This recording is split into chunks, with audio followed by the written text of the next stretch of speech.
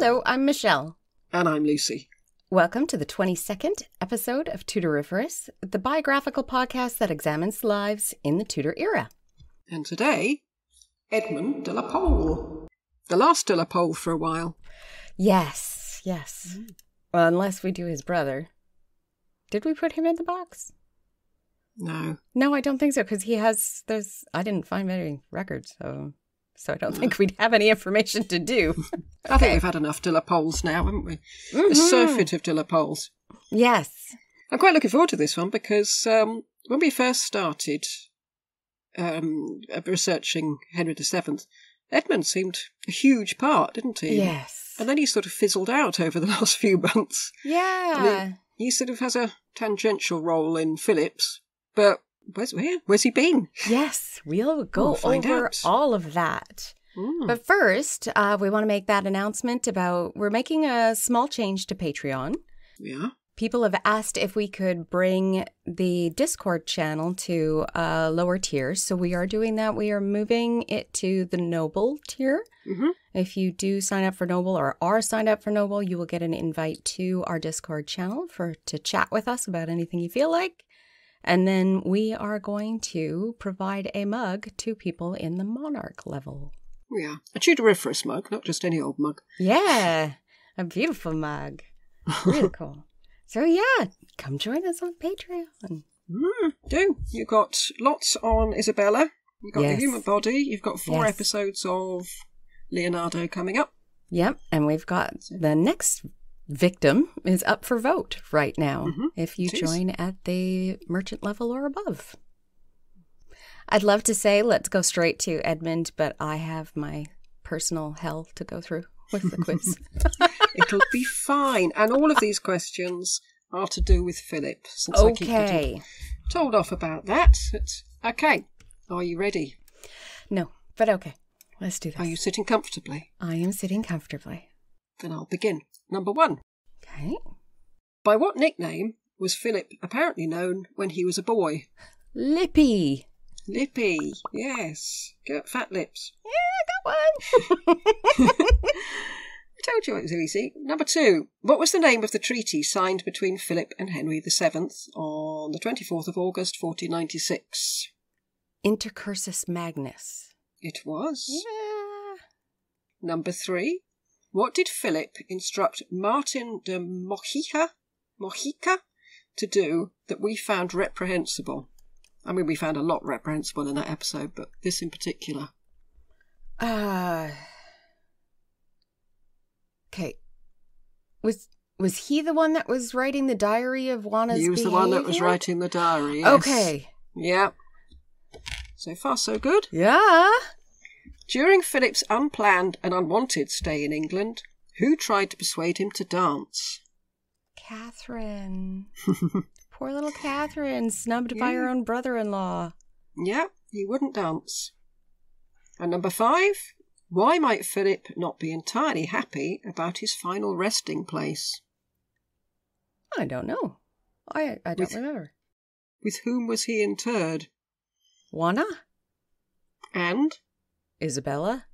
The in-laws. In-laws, yeah. Isabella. He didn't like her. And I wonder if Isabella was mad about that. Well, she wasn't in a position to. No. Mind you, neither was he. But if she had found out. I'll give myself a half point for that, because that was a guess, to be honest. Well, 4.5 then. That's not bad at all. Not bad. I did good this time. And your hell is over. You can get on and talk about Edmund. Thank goodness. Okay, Edmund de la Pole. Come with me, if you will, to the court of Maximilian, the Holy Roman Emperor. Oh, not him again. The court is very grand, even though he is on the move almost constantly. The Englishman has arrived, again, demanding the troops and ships promised to him by Maximilian. What a simpleton. Maximilian, the consummate failure of promises, tries to soothe the Englishman. The troops are in training. The ships are sailing from Denmark. The Danish king supports our cause. Do not worry. In the same breath, he then asks the Englishman to consider making peace overtures. Maximilian waxes poetical that he can bring about a reconciliation. The Englishman would have his titles returned to him. And money. Surely that would be best. Stunned, the Englishman refuses point blank and storms out. I initially thought that Henry's obsession with Edmund was solely due to Edmund being John de la Pole's brother. And that I was going to find records of two scared men or boys, his brother Richard is with him, running and hiding throughout Europe. I was pleasantly surprised that they were closer to deluded adventurers than fleeing boys. Most of what happens in the negotiations between Henry and the rulers of everywhere that Edmund went on his flight, I've had to omit from this episode, for the sake of brevity, the politics involved in the background. Otherwise, this would be days' worth. If I didn't,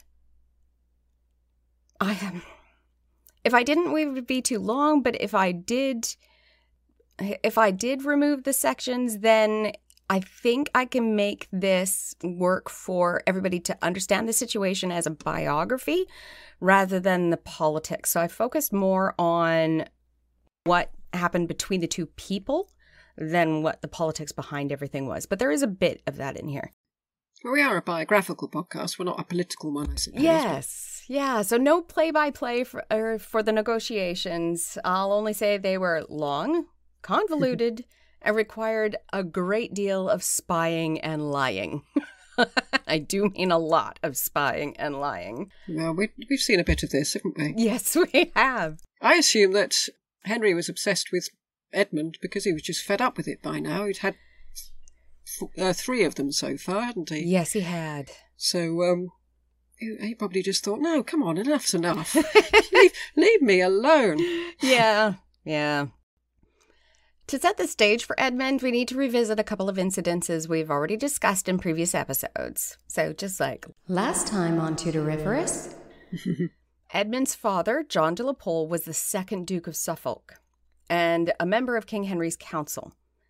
Edmund was also a grandnephew of King Edward IV and King Richard III. So he had a very valid claim to the throne and, many would say, a better claim to the throne than Henry. I would have thought so. Yes. I'm sure Edmund would have said that. Yes, he did. He very much did.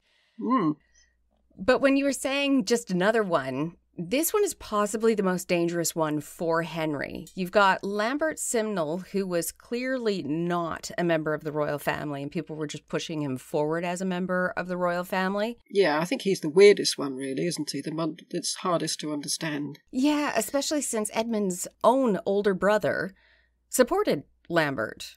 Do we know what Edmund thought about Lambert? Is that relevant at all? Edmund appears to have been disgusted by the whole thing. All right. That's about all we've got out of it. And I think that's why he did not end up in the Tower. Between him and his father, they were not supporting John de la Pole. Right. So they put a bit of space between him and his brother. Yes. They're also quite a difference in age. There was over 10 years difference. When you consider that boys at this time were moved out at a certain age to learn at another nobleman's house, it's possible they didn't grow up together. And there was a lot of brothers and sisters, wasn't there? Yes. Yeah, there were quite a few. The other person that Henry had been focused on was Perkin Warbeck, another person that could not be proven to be who he was. So again, there was less support for him. Whereas Edmund was very clearly part of the royal family. There was no way he could contest it. Yeah, he was who he was. Yes, exactly. Edmund's older brother, John de la Pole, the first Earl of Lincoln, rebelled against Henry and was killed in the Battle of Stoke on the 16th of June, 1487. Oh, hang on. Oh, no. I thought this was the anniversary, but no, we're on the 18th. It's 2 days ago, the anniversary. Okay. Oh, really? You guys have an anniversary of this? No, I'm just saying it would have been the anniversary. We don't. Nobody's heard of the thing. No one knows John de la Pole. No one knows the Battle of Stoke. Oh my goodness, I am so slow some days. Mind you, I mean, we got an anniversary of Guy Fawkes, so yeah, which seems really okay from an outsider. It's very strange. It seems hilarious that you guys use fireworks and you burn an effigy of Guy Fawkes when his crime was attempting to blow up Parliament. I think everyone thinks, oh, well, he's got a point. Yes. What is that poem? Remember, the 5th of November? Yeah. There's a town in East Sussex called Lewes, and they burn effigies, not just of Guy Fawkes, but they choose somebody each year to burn. I think Tony Blair was one year. And I should imagine it's probably really? Boris Johnson this year. Oh, I wonder if they get away with that in Canada, or would people be horrified? Yeah, I mean, it's odd that it's just this one town that's done it for years. Yeah, it'd be interesting to see who they choose. Might be Putin this year. I wonder if they have a history of, or a list of who they've burned in effigy. Must do. Yeah, look it up. Lewes, Lewes. Okay. In East Sussex. I might do so. Actually, I will once we're done. I know me. One would be perfectly reasonable to assume that John's rebellion would result in Edmund being immediately thrown into the tower. We've seen that with others. But this didn't happen. It is possible that Edmund's father, who took the king's side over his son John's, managed to maintain the king's trust, and that was extended to his young sons. But it appears Edmund was also disgusted with his brother. But here is the question. Was he disgusted with his brother for going against the king, or was he disgusted that his brother was not the head of that army and to be taking the throne? Yeah, I mean, he must have been as confused as we were, that he followed a young boy who everybody knew wasn't who he said he was. Yes, exactly. So there seems to be... It might be baffled more than disgusted. Yeah. There is controversy because there aren't very many writings, but there is a bit. But Edmund's writings, we'll talk about it later, are very difficult to decipher. Right. Edmund and Richard did not end up in the tower. Edmund would have only been 16 and perhaps still loyal to the king. He was most definitely still loyal to the king, but everywhere I saw was perhaps, because people speculated that his loyalties would have been pulled between his brother and the king. And Richard was the one who speculated might actually have been John's son. Yes. Speculated. I found nothing on Richard. I went looking because I found something in the Richard III Association magazine, or whatever they called themselves, the Ricardian. Oh, yes. There was something in there, but that was the only. Okay, I wonder where they got their information, because I didn't find anything about that. I thought when I realized how little Richard was mentioned in everything. Yeah, poor little guy. I thought I'd loop him into this and just sort of make it an Edmund and Richard, but I found nothing. So we stuck with Edmund. Edmund was certainly under his father's control. He was 16. He was not considered an adult. And his older brother, John, was either 9 or 10 years older than Edmund. So yes, he could have been raised in a completely different household and not really known his brother. July 1483, at the age of 12, Edmund was made a Knight of the Bath for Richard's coronation. All right. So you would think that would also be held against him, because all of Richard III's retainees did not fare well in Henry's reign. Well, he forgave John. Yes. Who'd gone through the same thing. I think if you swore allegiance to Henry and said, Richard was king at the time, what was I meant to do? Yes. Then Henry might have thought, yeah, fair enough. Yeah, and he was young. He was 12. It's not like he had a choice in that. Yeah. 3 years that after this. must have been a consideration. He was a boy. That's what I'd like to think. 3 years later, he would also attend the coronation of Henry and his wife. This is going to be Edmund's cousin, Elizabeth of York. Yep. Mm. Edmund later was married to a Margaret Scrope and had a daughter, Elizabeth de la Pole, but I don't have dates for either event.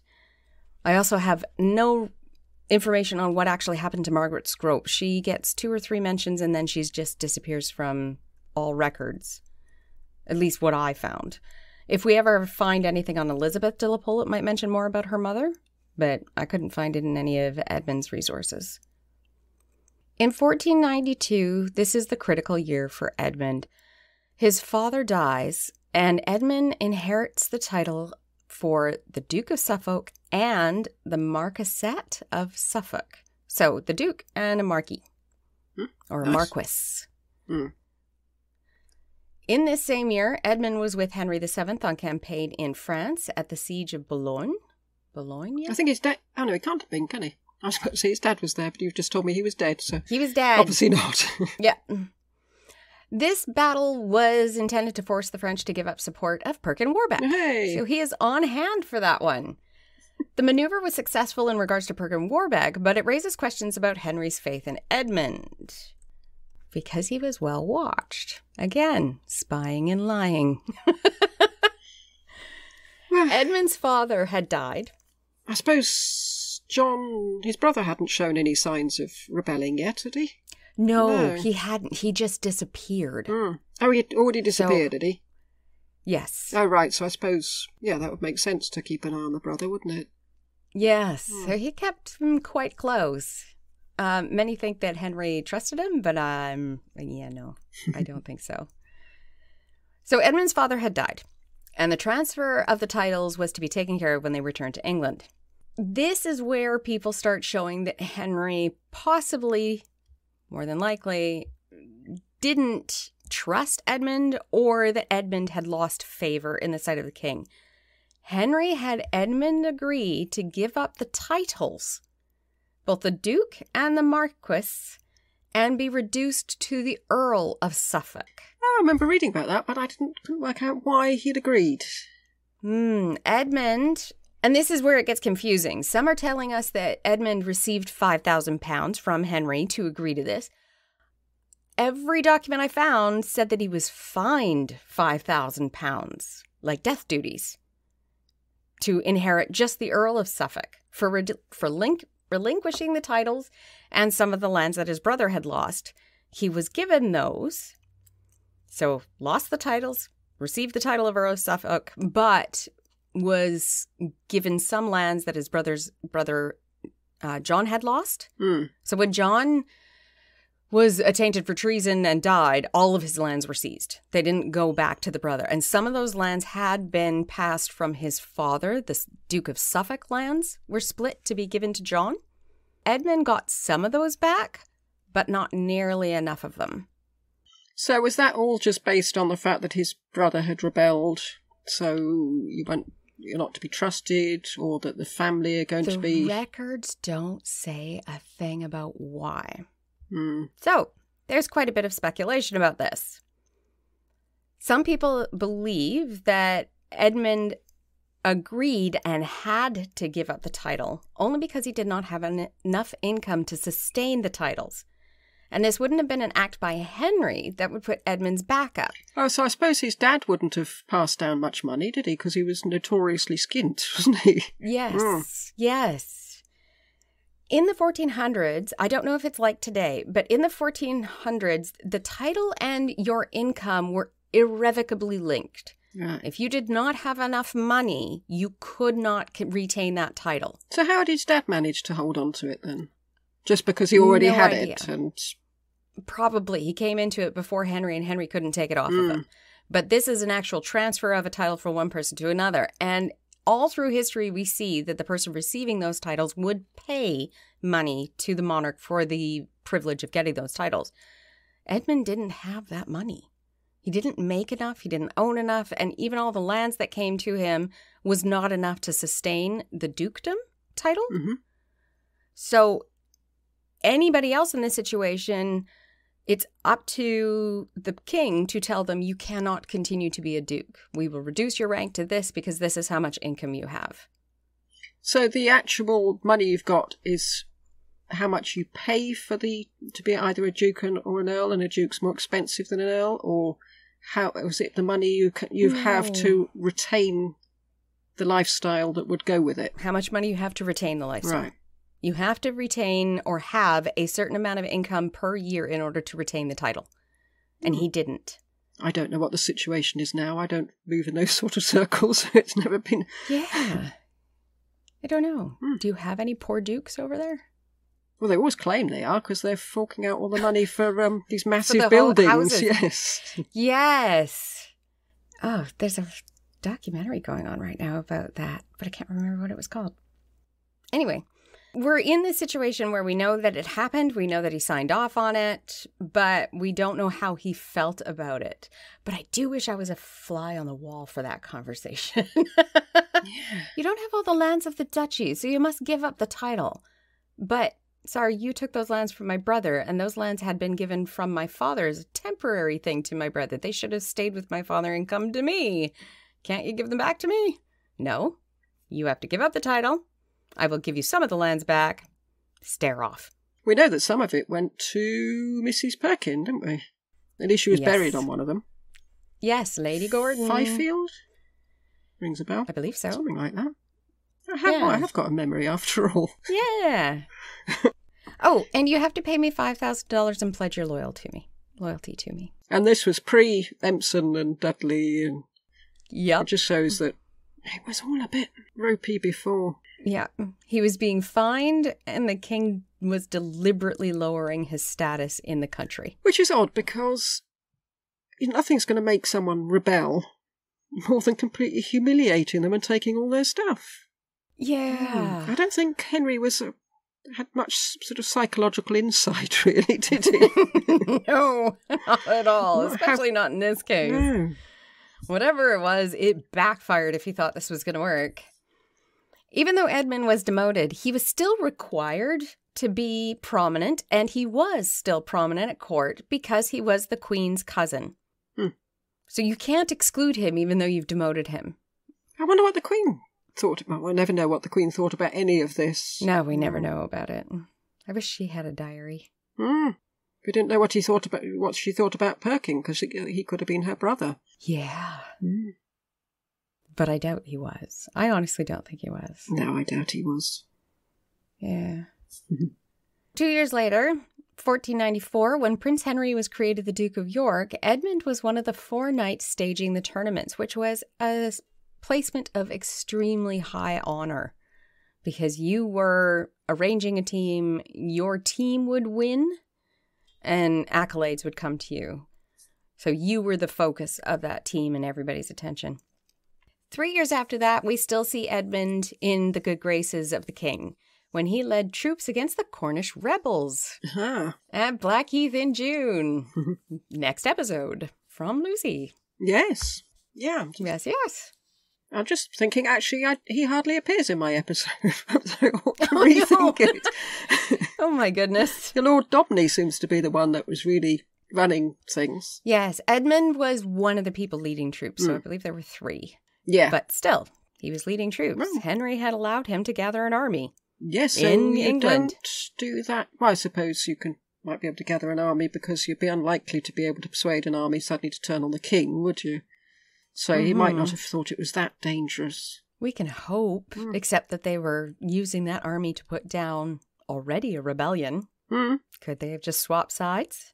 I don't know. Didn't seem likely. Yeah. Whatever favor he did have, it quickly changed in 1498. Edmund and a group of courtiers got in an argument outside Aldgate in London. The argument turned into a fight that escalated into a brawl that escalated further into the murder of 3 men. Edmund, who had previously failed to turn up to an earlier hearing for other unknown charges, so yes, he's a saint, he was now given the opportunity to appear. Except, since he didn't appear before, he was physically hauled in front of the judges of the King's Bench. This doesn't seem that unreasonable to us. No, but if you're an earl, I think you would think it was very unreasonable. Yes. The King's Bench is the Royal Criminal Court in Westminster Hall, not facing the King or the councillors for his behaviour, which an earl or a duke would expect to happen. Yeah, I mean, he's with the commoners, presumably. Yes. And on top of that, they indicted him for murder. I absolutely loved that all of the accounts, Edmund wasn't apologetic or even defending his actions. Instead, he was outraged that he, a nobleman, was being charged with the murder of a measly commoner. He's coming across as a good, nice man, isn't he? Oh, yeah. I shouldn't be charged because that man was a commoner. It's perfectly fine for me to kill him. I'm an earl. That was his argument. That's his defense. Oh, my goodness. So he's just admitted to doing it? Oh, yes. Because there's nothing wrong with me doing it. Yeah, fair enough. I'm within my right. I should think there's some earls around now who'd probably make the same arguments. Oh, my goodness. True to some of the earlier episodes we've had of the involvement of the King's shady men, Sir Reginald Bray, the precursor to Edmund Dudley and Richard Empson, the evil buggers. I'm going to take that word out. It has a different meaning over here than I think it does over there. Well, which word? I said bugger. Oh, yeah. So bugger's a sort of Somerset phrase, really. He's a right old bugger. Yeah. I'll leave it in then. Yeah. Yeah, it doesn't mean what it used to mean. But Sir Reginald Bray was there, and he took great delight in pronouncing the indictment for murder. I wonder what there was between those two. I don't know. He's in the box, so we might find out, mightn't we? Yes, he is in the box. He's in my box. Your cat might have nicked him out of your box. Actually, my box is completely empty, so I have to reprint them all because I'm not going to be able to search around my house and find where he's hidden them all. I found the other ones in the vent the other day. I found 3 in a vent. So I was going to kick him out of it, but then I thought, you know what? He's having so much fun, so I'll just keep reprinting them. I'm a sucker for a mom. It's just so cute watching him dive in there, grab one, and run away chirping. Perhaps you could have two boxes. There's one for him and one a real for me. one. Yeah, that's a good idea. That's better than my thought. Constantly reprinting. I will still reprint them. I'll just cut out paper and put it in there. Yeah. Fold it up. He's asleep beside me. As stated, this is not the normal course of justice for the 1400s. He should have been with the king, facing the king's councillors. He should have been tried by his peers, presumably. Yes. It's especially strange when we see the coroner's report in no way mentioned Edmund as striking the blow that killed the man. But he admitted it. I'm not sure if he's admitting it at this point now, or if it's just, regardless of what happened, he's a commoner. I'm not sure. But I think he just said that he did. Him not defending his actions or defending his actions in a way of it being fine, even if I did or if I did, is paraphrased. So we don't have his actual words. I have found court reports really helpful in finding those times where you have to stop, think, and wait a second, that's not what was supposed to happen. In this one, the strangeness of the proceedings are additionally highlighted by the fact that other courtiers of a lesser rank than Edmund for this same offense were in the King's Council and were let off and never indicted for murder. So Edmund would be right in assuming that would be what would happen to him. So he might not have been saying, I had every right to kill that commoner. He might be just saying, well, everybody else got off. What are you picking on me? And in 2 of those cases, there was absolutely no doubt that they had murdered the people that they had been charged with. Absolutely no doubt. Whereas the coroner doesn't say that Edmund struck the final blow or the critical blow. 2 that were mentioned in The Winter King that I was able to find information on elsewhere were Matthew Baker, a.k.a. Matthew Basquet, one of the favorite jousters who was also a joint governor of Jersey and Guernsey. he killed possibly twice in 2 different time periods, and neither one of them brought an indictment. And he was only a knight. The other was Roland de Velleville, who was also a favorite jouster. So these are men of his rank, also in jousting, like tournaments like he was. And Roland was a minor official for the crown as well, and he is also believed to have gotten away with murder definitely once, possibly twice. And it just went in front of the King's Council, and they basically said, shame, shame, don't do that. So Edmund might have a point in feeling a bit put out. Yes. It's this charge that had Edmund flee England for the first time. Though I think Was he going to be imprisoned or nobody executed knows, or because he refused to stay around to find out what would have happened. If it's already gone sideways and it's being held up in a different court than it should be, you would think that maybe the rest of it's going to go even worse than it should. Yeah, he was probably very sensible to get out. Yes. And though I call it fleeing, I'm pretty sure he would have called it leaving in protest. Yes. I'm not fleeing. I'm doing this because you have insulted me, sir. Yes.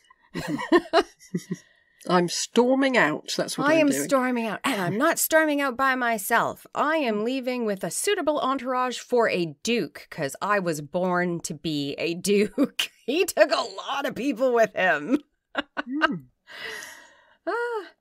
Edmund landed in, I think it's called Guisnes.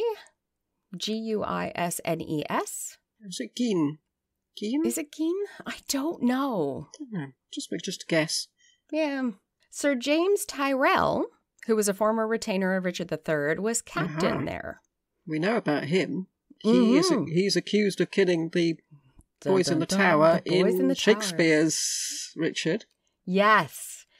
And this might have been the beginning of And he confessed to it in real life as well, apparently. Really? But that was not what he was executed for. I don't think we're doing him, so he was executed for something else. Are we not? Well, he gets executed because of Edmund. Oh, that's right. Yes, that's right. Yes, but not... And I think he was tortured, and he said, might as well be hanged for a sheep and a lamb. Pretty much. I also killed the boys in the tower. Yes. But I think he was racked, wasn't he? Or something. Oh, something unpleasant happened to him. Very unpleasant. Anyway, jumping ahead there, sorry. Yes, and I'm going to make a statement right now. If you want to research it, it's fine, but I refuse to research Tudor torture. Not doing it. No, well, I suppose it might sort of come in peripherally in that people are tortured. Yes. But we won't do a special episode. James Tyrrell aided Edmund, providing him money, more people, more goods, and sanctuary. Oops. When Edmund left there, he initially traveled to Calais before continuing on to Burgundy. Let's think. Who's in Burgundy? Stomping her feet. Yes. You can imagine that this would have made Henry extremely uncomfortable. Here was Edmund going to the same Low Country areas that his brother, John, did. And everybody prior else. to his own rebellion. And everybody else, yes.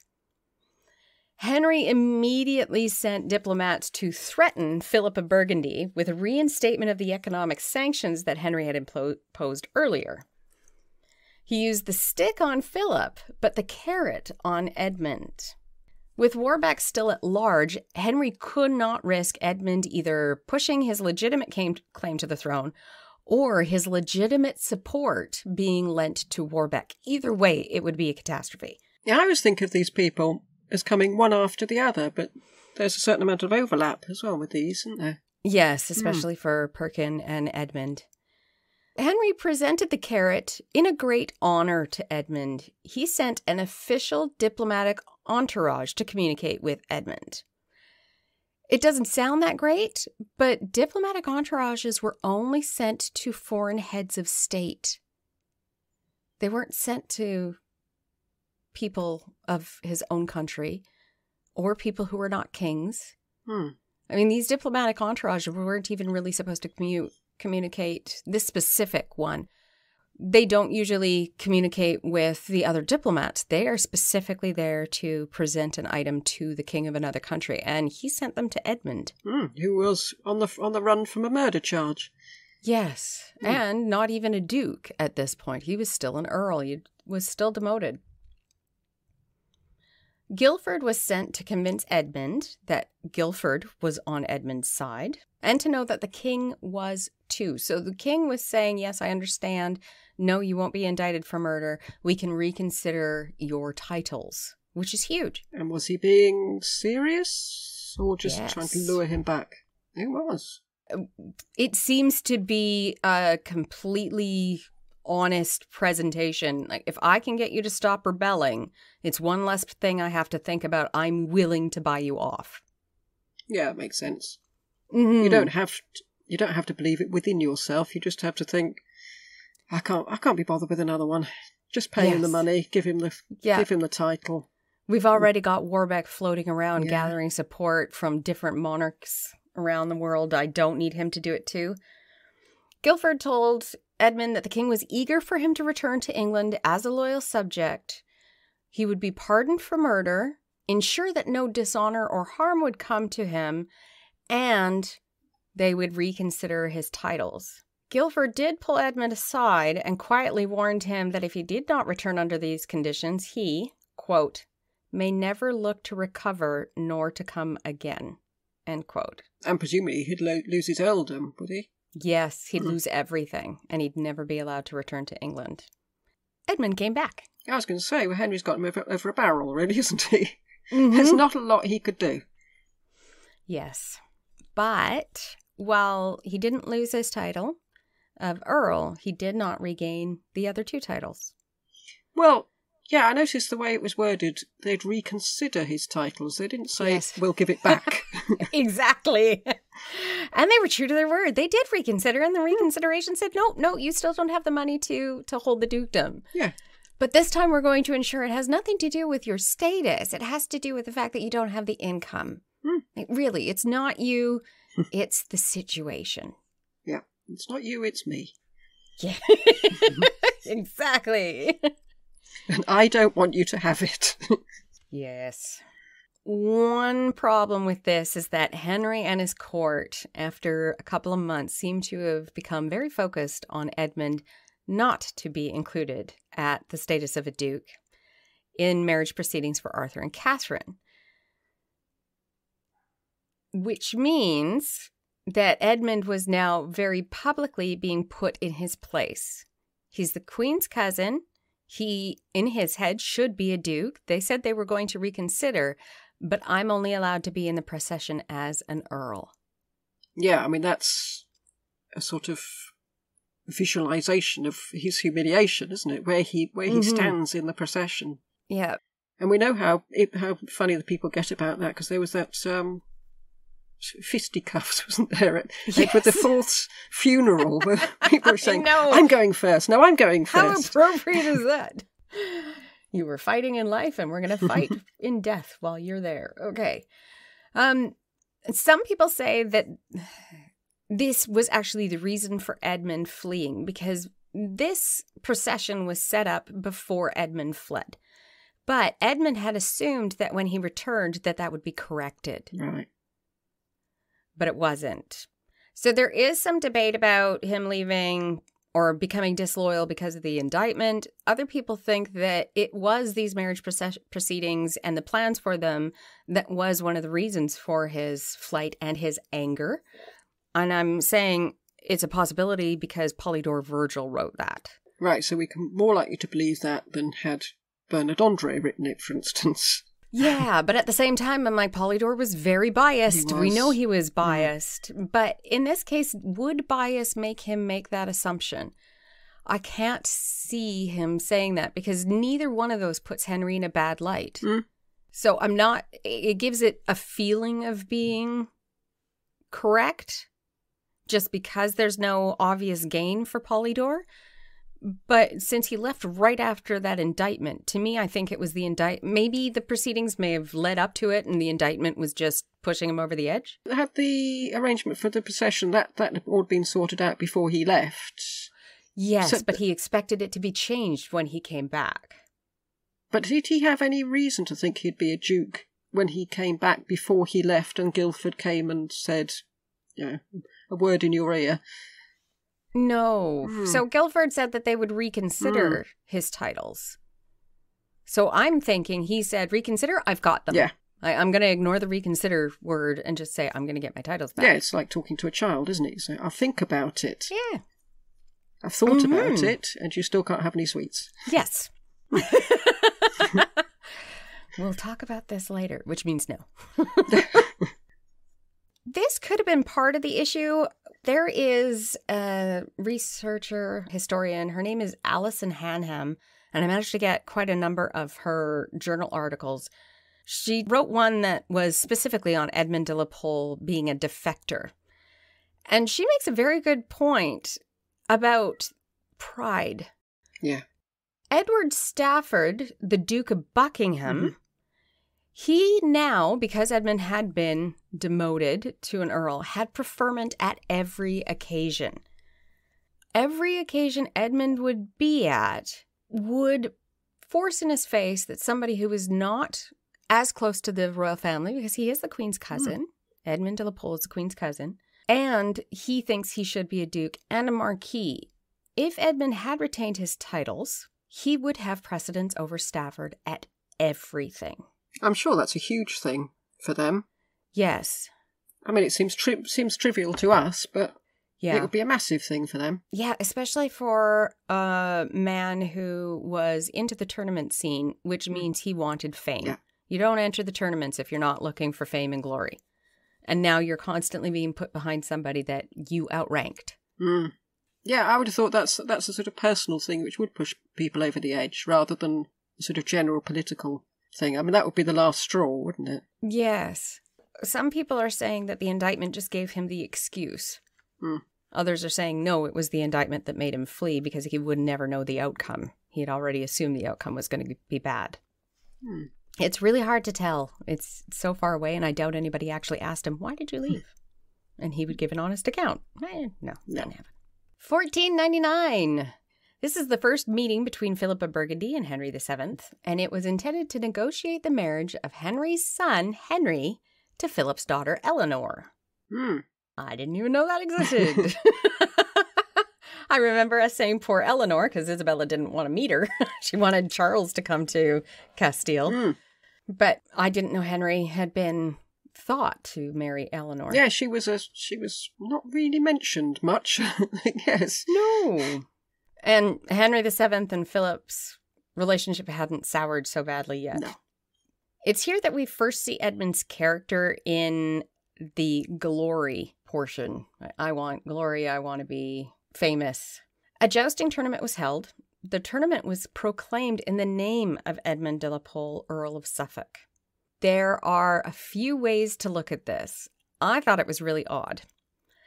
But it turns out that jousters could be singled out for that honor for an entire tournament. This means no matter what happens, that tournament gives honor to the person who was called for. So it's sort of like, I dedicate this in the honor of so-and-so. And Henry did that for Edmund. And I got really confused.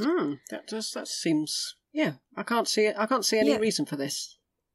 No, especially since this is usually held for somebody who had been loyal, successful out jousting, and had done something extraordinary for the crown. So far, all Edmund had done was flee and demand things. Yeah, it's a sort of sports personality of the year you're getting, aren't they? But he hasn't shown a particularly nice personality so far. Not a trustworthy one. No, and so I did not understand this. But we're going back to Alison.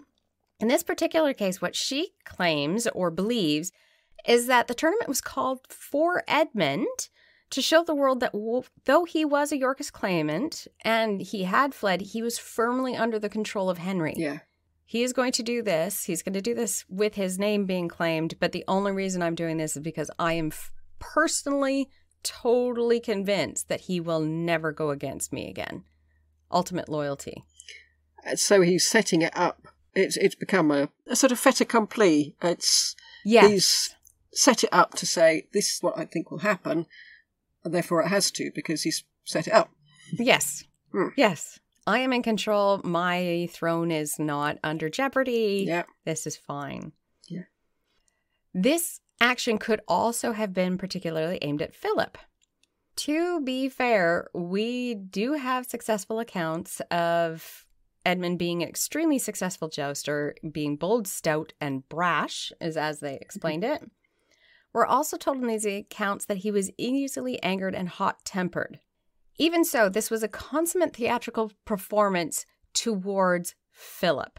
Philip, who had supported Perkin Warbeck and had harbored traitors, was now seeing that one of the most dangerous traitors that could have been was returned to loyalty to Henry. So it is a piece of diplomatic theatre. So don't bother.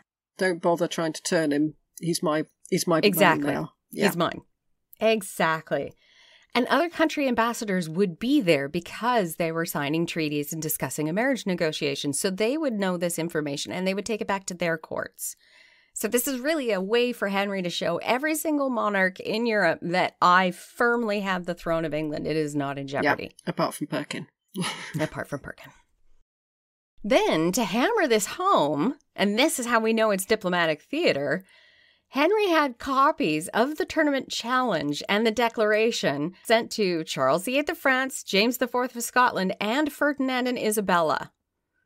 He is mine. He is my subject, and he is under my thumb. Don't worry, I've got this.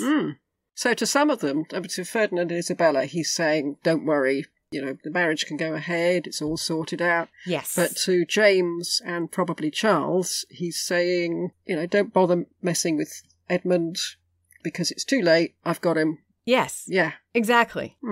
So he does have a bit of psychological insight after all. Yeah. Well, I'm not sure if it's him or if it's his counselors doing that. There was a lot of back alley negotiations happening with a whole bunch of different people, including Edmund, what colors he was allowed to wear, what he was supposed to do in the joust, who he was supposed to take a favor from. Like, it was really, really scripted. The actual jousts where they're hitting each other can't be scripted, but all the presentations, everything was very much a performance of theater. Right. And I wonder what was dangled in front of him at this point, because presumably he'd already heard that he wasn't getting the dukedom. Oh, I bet you they probably told him we'll reconsider after the joust. And then it'll be after, and it'll be a bit later, and then, just before bedtime, we'll have a think about it again. It really, really, really seems to be. Every time I saw a mention of him and how they were basically using him to show Henry's control over the country, it was always, well, we can reconsider this, or I may think of giving you these lands back. It was always, I'm dangling a carrot, and if you be a good boy, you might get it. And in his head, I hear, I'm getting this, so I will do this. And none of it actually came to pass. He didn't get anything back. The only thing that he did get was that he was not indicted for murder. Well, that's something, I suppose, but... That's something. Yeah, but then he wasn't expecting to be... In his head, he shouldn't have been charged. Yeah. Yeah. He sounds like quite a shallow person that can be twisted with little trinkets, and I know they're quite big trinkets as far as the nobility is concerned, but... Yeah. Well, it would have been, if he had been given back the dukedom and the lands, it would have been equating to now of giving somebody several $1 million. So the carrot was a big carrot. I suppose that's not little trinkets, is it? No. You need me to fight in a joust? I can fight in a joust. Yeah, I'll do that for millions of dollars. I'll probably end up horribly injured, but I still do it. And he loved it anyway, didn't he? Jousting, so... Yes, he did, and he was good at it. That's one of the reasons why it was so big to have him in those tournaments, is because he was flamboyantly chivalrous. That's one of the descriptions I found. Flamboyantly chivalrous. I was like, what does that mean? Yeah, well, certainly chivalrous is not the term now. It's not being kind and thoughtful. No. Is it? No. Not at all. If Suffolk had returned to England, so Edmund Suffolk, with the idea of regaining his father's titles and lands, like we were just saying, he's going to be very disappointed. He was allowed to participate in great occasions of state and any pomp and circumstance, jousts, anywhere where his chivalry, his flamboyant chivalry, would add to the court. Henry would be happy to trot him out for all to see. But it became very clear that he was not trusted and that he was not going to get anything back from Henry, Didn't take that long for him to figure this out. Well, a couple of years. That sounds like quite a long time. It's a bit like George, Duke of Clarence, when he sort of thinks, now hang on a minute. Yeah, exactly. That's kind of what I felt. Yes. Like, when do you see that color drain out of his face? Like, oh, this isn't going to happen. No, they've been lying to me. Very much. That's a lie. I didn't get this. And it wasn't until now that he started to understand what was actually happening, because he discovered that he and his associates were being spied on. What the Tudors called under a strict watch and ward. Ward is prison, but in this case it was just a strict watch. They were being spied on. I thought everyone was spied on in Henry VII's time. That's what it seemed like when I was looking at the conspiracy against him. It seemed to have spies everywhere. Everywhere. Yeah, there's the spies at Tudor court. I think I found that as a journal article. I printed out so many the last time I was at the university. I was like, I want this one. Oh, I'm horrible. Okay. It may not have been overt, but it was obvious. But rather than going after Edmund personally, Henry decided to go after his retainers and associates specifically and erode his support. So he was forcing them into financial bonds for good behavior. He was taking land from them. He was reducing their income, reducing their ability to bring men of arms with them, because you have to have a certain status to bring in certain people, which I didn't know was a case. Like, did you know that they were expected to supply different types of military depending on their rank? Oh, right. No, I didn't know that. Yeah.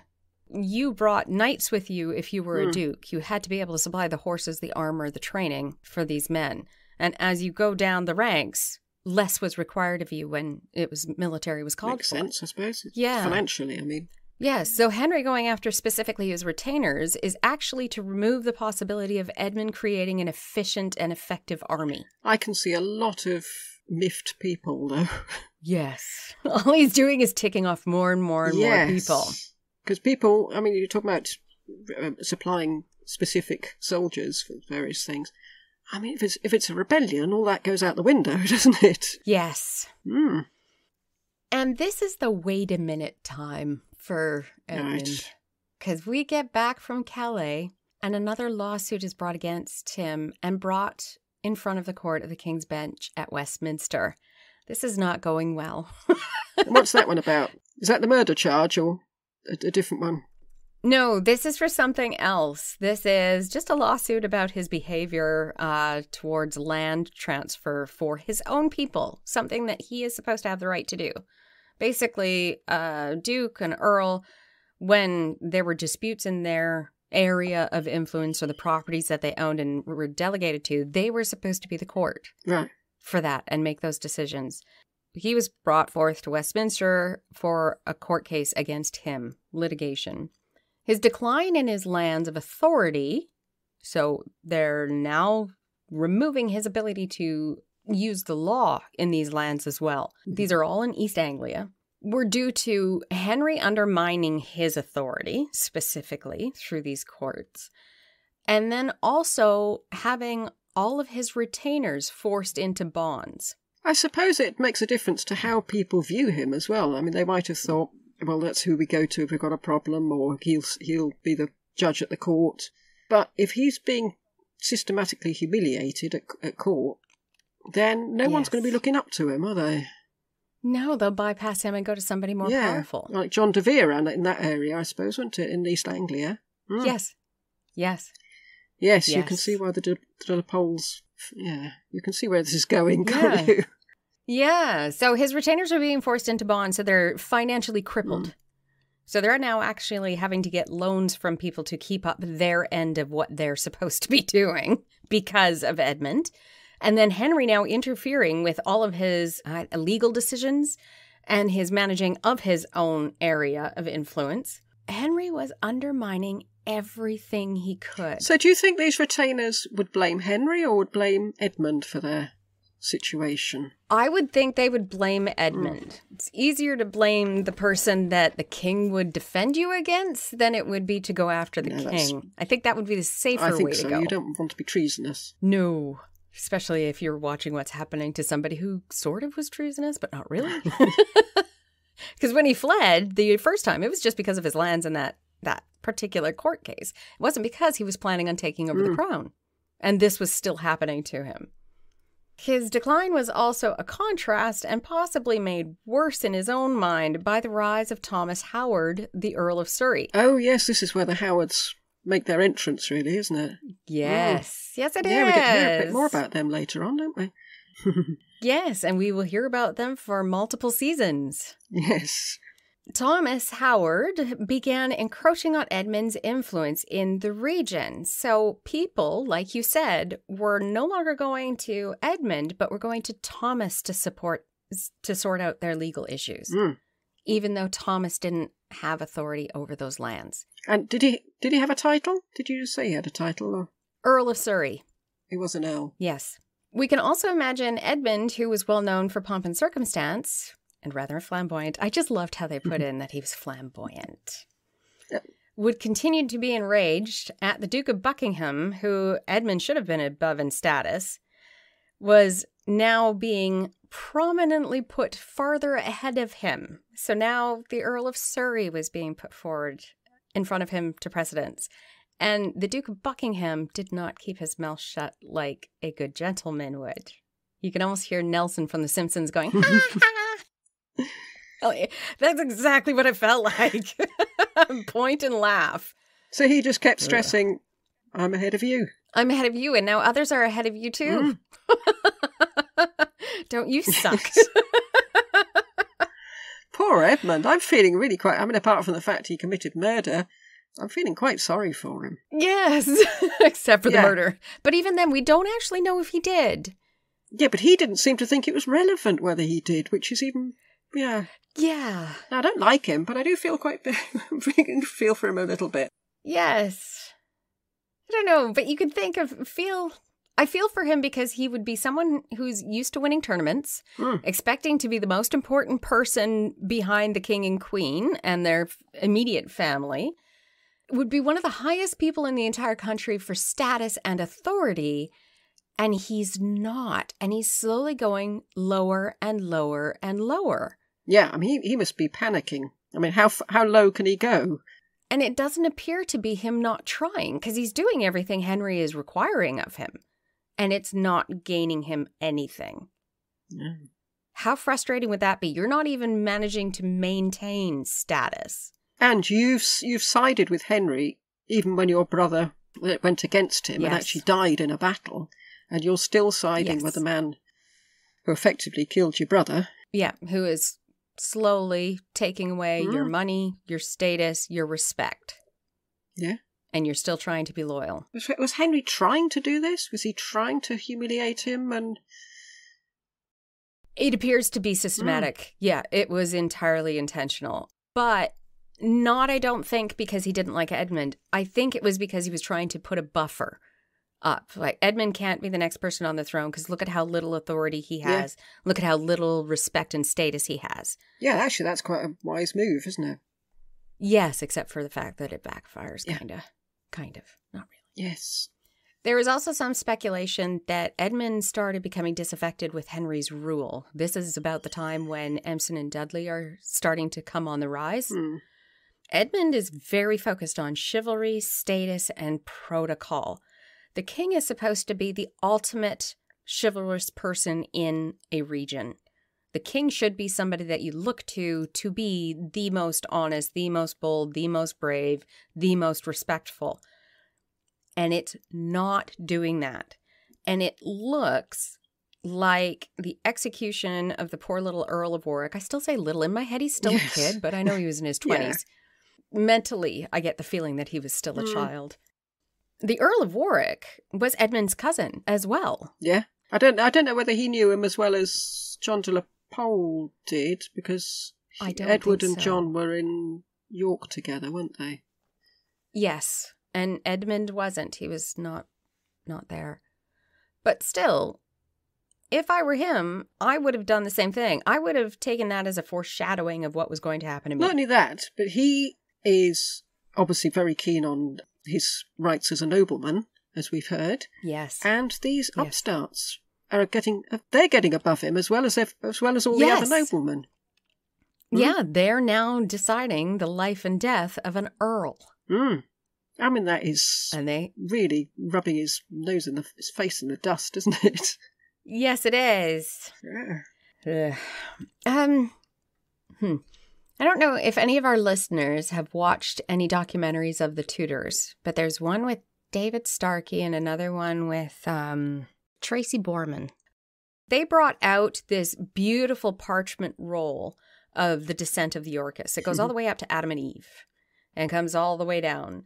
And on this, they've got Henry VII squashed off to one side, and instead of a beautiful royal red line going through that descent of the roll, it's got a black line going all the way back up where he could have claimed to the throne. And is that a sign of illegitimacy from yes. Yeah. Catherine Swynford. We know that's what they thought, anyway. Yes. It's kind of true. There is a good possibility that this parchment was given to Edmund after John's de la Pole had died in battle, after his brother had died in battle. So they think it was John's, because it's for the de la Pole family, and then it was given to Edmund after that. He was very aware that his royal lineage was better than Henry's. His royal lineage didn't come through an illegitimate marriage. I mean, he's actually, in his own mind, he's ahead of everybody, isn't he? Everybody, including the king. Including Henry, which I think is probably his downfall. Regardless of if it was the slights from Henry or just the continued reduction of his status or the fear of being executed, or if for no reason he just felt he would be a better king, Edmund decided it was time for a change. And it was time for a drastic change. Not only was he going to leave, but he was going to make a claim to the crown. Even though we see what happened to his brother. Yes, but if you think about it, and he's thinking, I'm going to be executed anyway. Yeah. What's stopping me? I think this was a huge misstep on Henry's part. Because at the beginning, Edmund seemed to be towing the line. And it's almost through Henry's actions that it seems to switch. Yeah, there's nowhere else he can go now, is there? No, Edmund, it's like Henry's paranoia brought about exactly what he was paranoid for. Yeah. So we're now in 1501. Edmund and his younger brother Richard flee England, again with an entourage suitable to a duke. So it's not sort of, hiding in a barrel as you go across the channel. I mean, everybody must have known he was going because he's taking 50, 60 people with him. A crowd of people with him. Yeah. You take several ships to cross the channel because you've got that many people. I'm not sure how he managed to just get on a boat and go without Henry getting in the way. Yeah, I mean, Henry knew everything that was going on in the ports, didn't he? Yes. So you've got Henry. He has already executed the Earl of Warwick, who was a claimant to the throne, and we still believe that it was because Ferdinand and Isabella required it for the safety of Catherine. Arthur and Catherine's wedding is coming up, and Henry now has another claimant to the throne, attempting to take the throne from him, and this one is a viable claimant. Yeah. He has a better claim to the throne than Henry. So he's just hanged Perkin. Yes. Thinking, right, done and dusted. And then... Yes. Yeah. Now an even worse threat pops up. He must have had a lot of sleepless nights, mustn't he? No wonder he looked thin and gaunt. It wasn't just consumption, it was just... it was worry.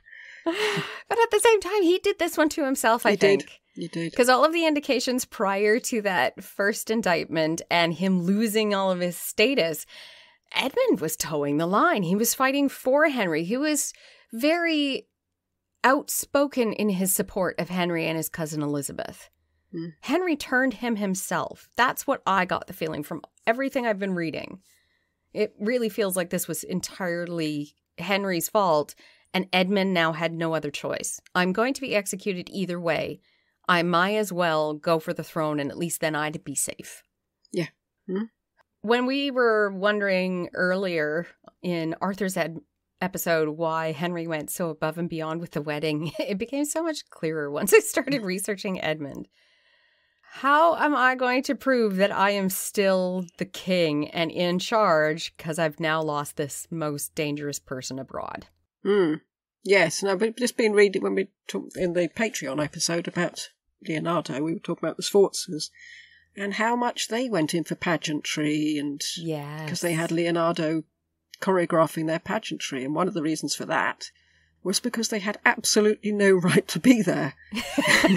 They were using shock and awe to try to hammer it home that, yes, we are here to stay. It's a mixture of shock and awe and bread and circuses and... Yes.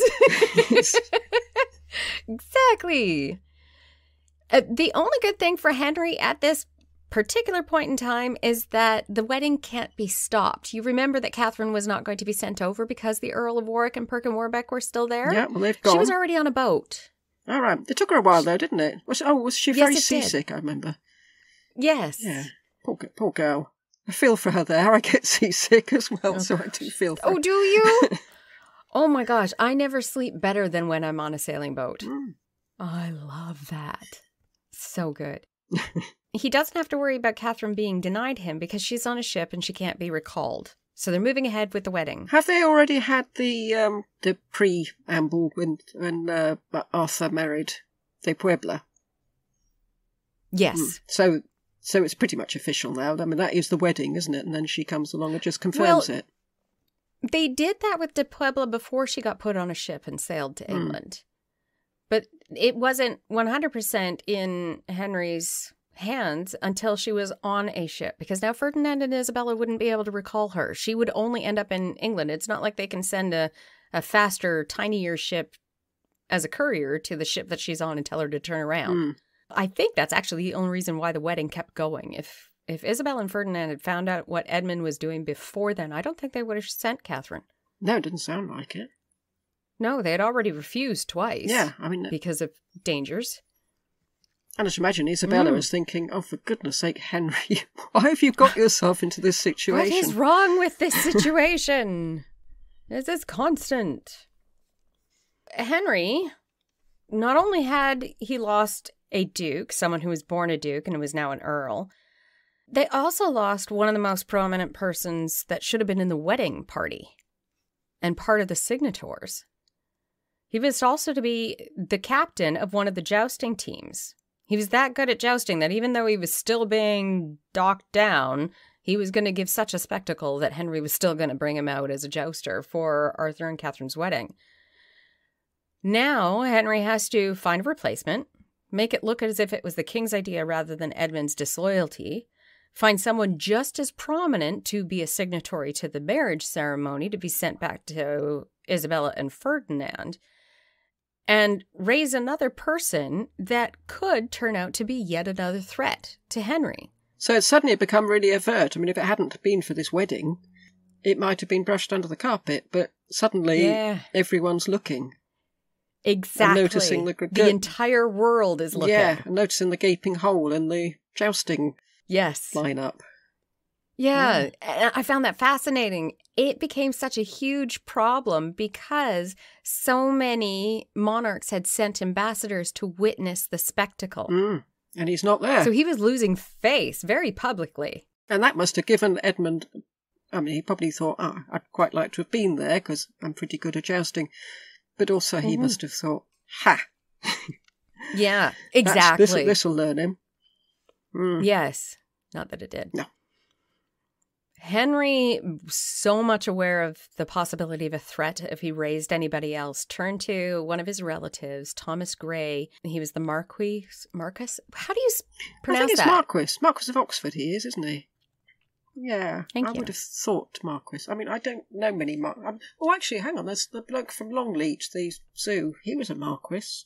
And I think he was a Marquis rather than a Marquis. Okay. Yeah. We'll stick with Marquis. Marquis. Go with Marquis.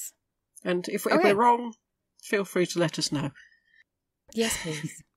Thomas Grey, the Marquis of Dorset, who was a grandson of Elizabeth Woodville and a cousin to his wife, the Queen Elizabeth, but he was from Elizabeth Woodville's non-royal first husband. He chose Thomas because he was the son of a commoner rather than a son, he was Elizabeth Woodville's grandson, but not Edward the Fourth's Yeah. grandson. So he has absolutely no claim to the throne. It was the only safe person that he could put in that was still a cousin to Queen Elizabeth.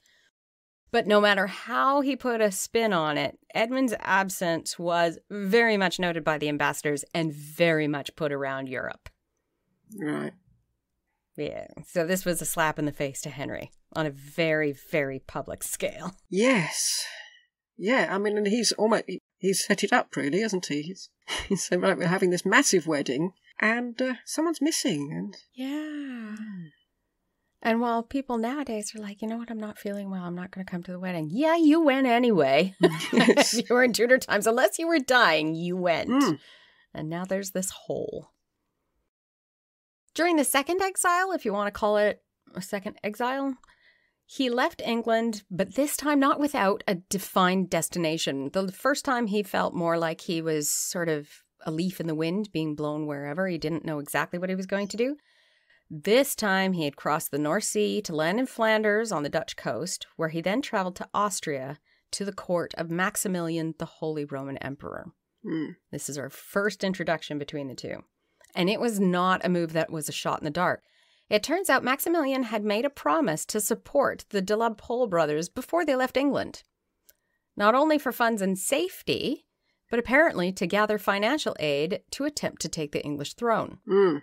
Sir Robert Curzon, who was in voluntary exile from England, and there is a lot of debate of whether or not he was a spy, he had been fighting for Maximilian in some of his wars and was at Maximilian's court as an honored guest. He told Maximilian basically that Henry was an evil king and that Edmund was a noble and the rightful heir and was being unchivalrously treated. Maximilian agreed that, quote, if His Majesty, meaning Maximilian, might have one of King Edward's blood in his hands, he would help him recover the crown of England and be revenged upon Henry, end quote. And I suppose this time he has got someone of Edward's blood, whereas before he was just hoping he had. Yeah, exactly. Mm. This one is nobody's disputing it. Not even Henry's disputing it. Mm. In their flight, Richard and Edmund, not only did they receive support from Maximilian, but also from Sir James Tyrrell again. And William Courtenay, the king's brother-in-law. Yeah, he's Devon, isn't he? Yes. Yeah.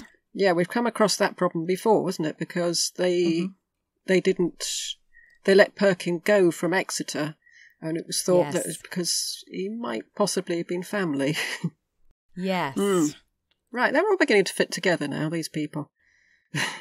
It's like a puzzle when you think of how many people that are married to so-and-so, but then they change their last name to be either a title or just an area. All of a sudden it's somebody of something, but it turns out, they actually should have the last name. It's very confusing trying to getting through these. And I was just trying to work out where we are in the Italian wars and what Maximilian would have been doing on that side as well as this, and then I thought part of the political part that I removed. Yes, I thought no,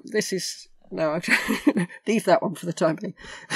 Yeah, I was so worried that this was going to turn into just a mess that's, unless you've got, it's almost like a web diagram of how everybody's linked. And we did originally think of doing that, and then we just thought, no, this web is just going to get absolutely bigger out of control.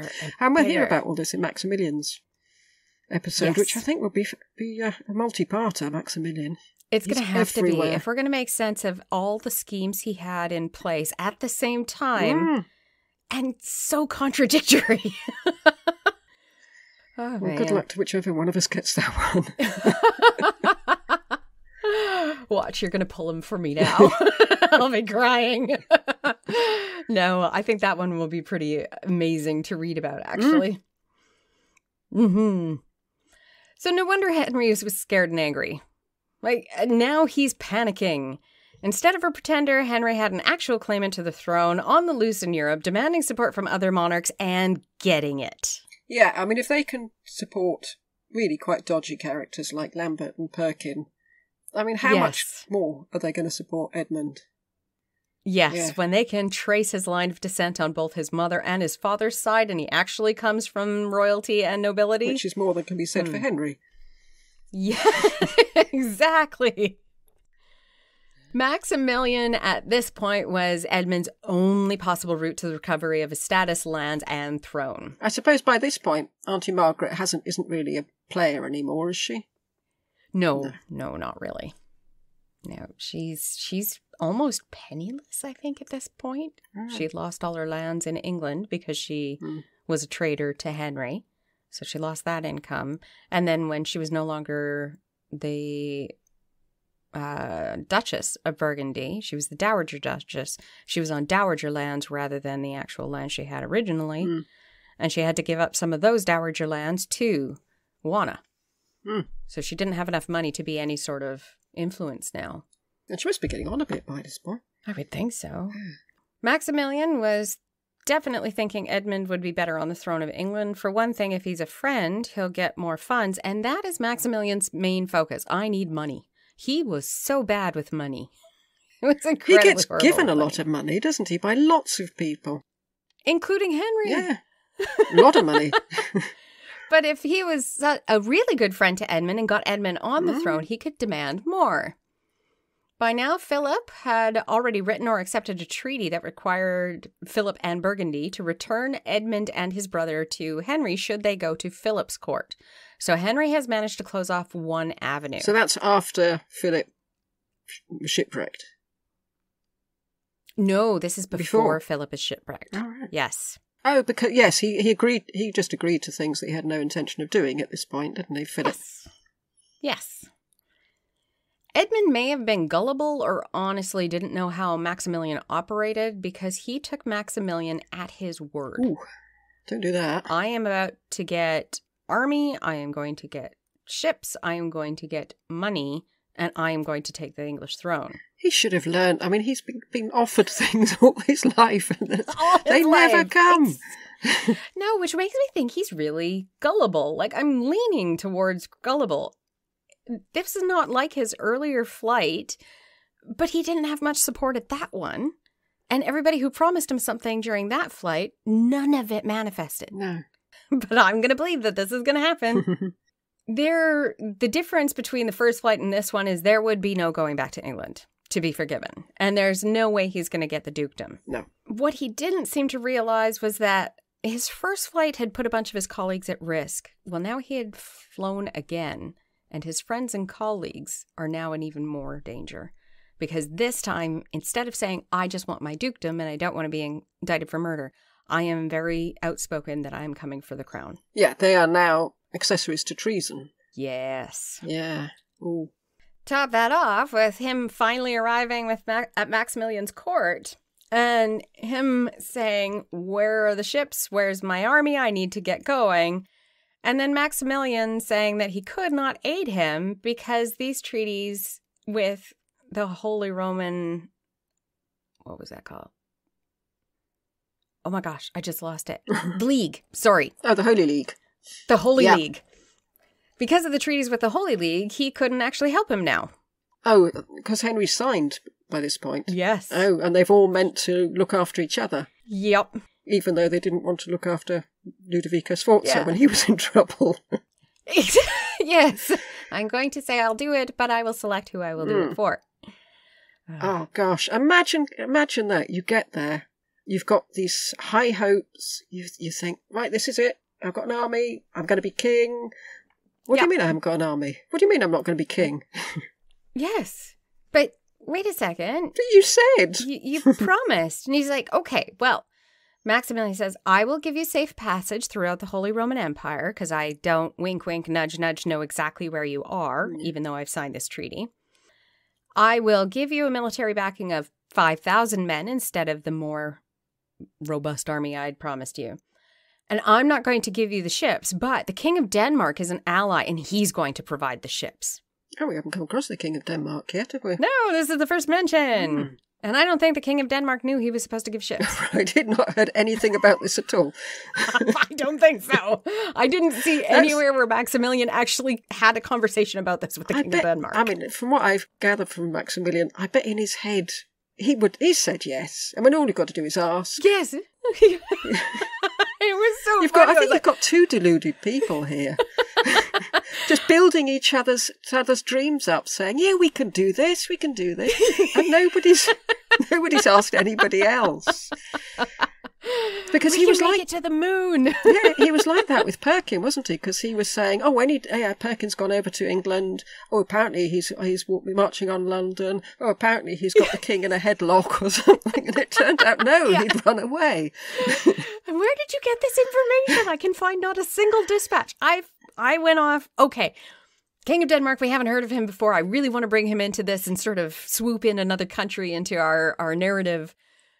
Yeah, there was no dispatches, no communication whatsoever. I have no idea where this came out of his mouth from. I could find nothing that said that the King of Denmark even knew who Edmund was. Or even Maximilian. He might have known who Maximilian was, but I think the King of Denmark was quite aware that Maximilian was unstable. It's just so weird. Like, he's going to provide the ships. What? The other question is how is Maximilian going to pay?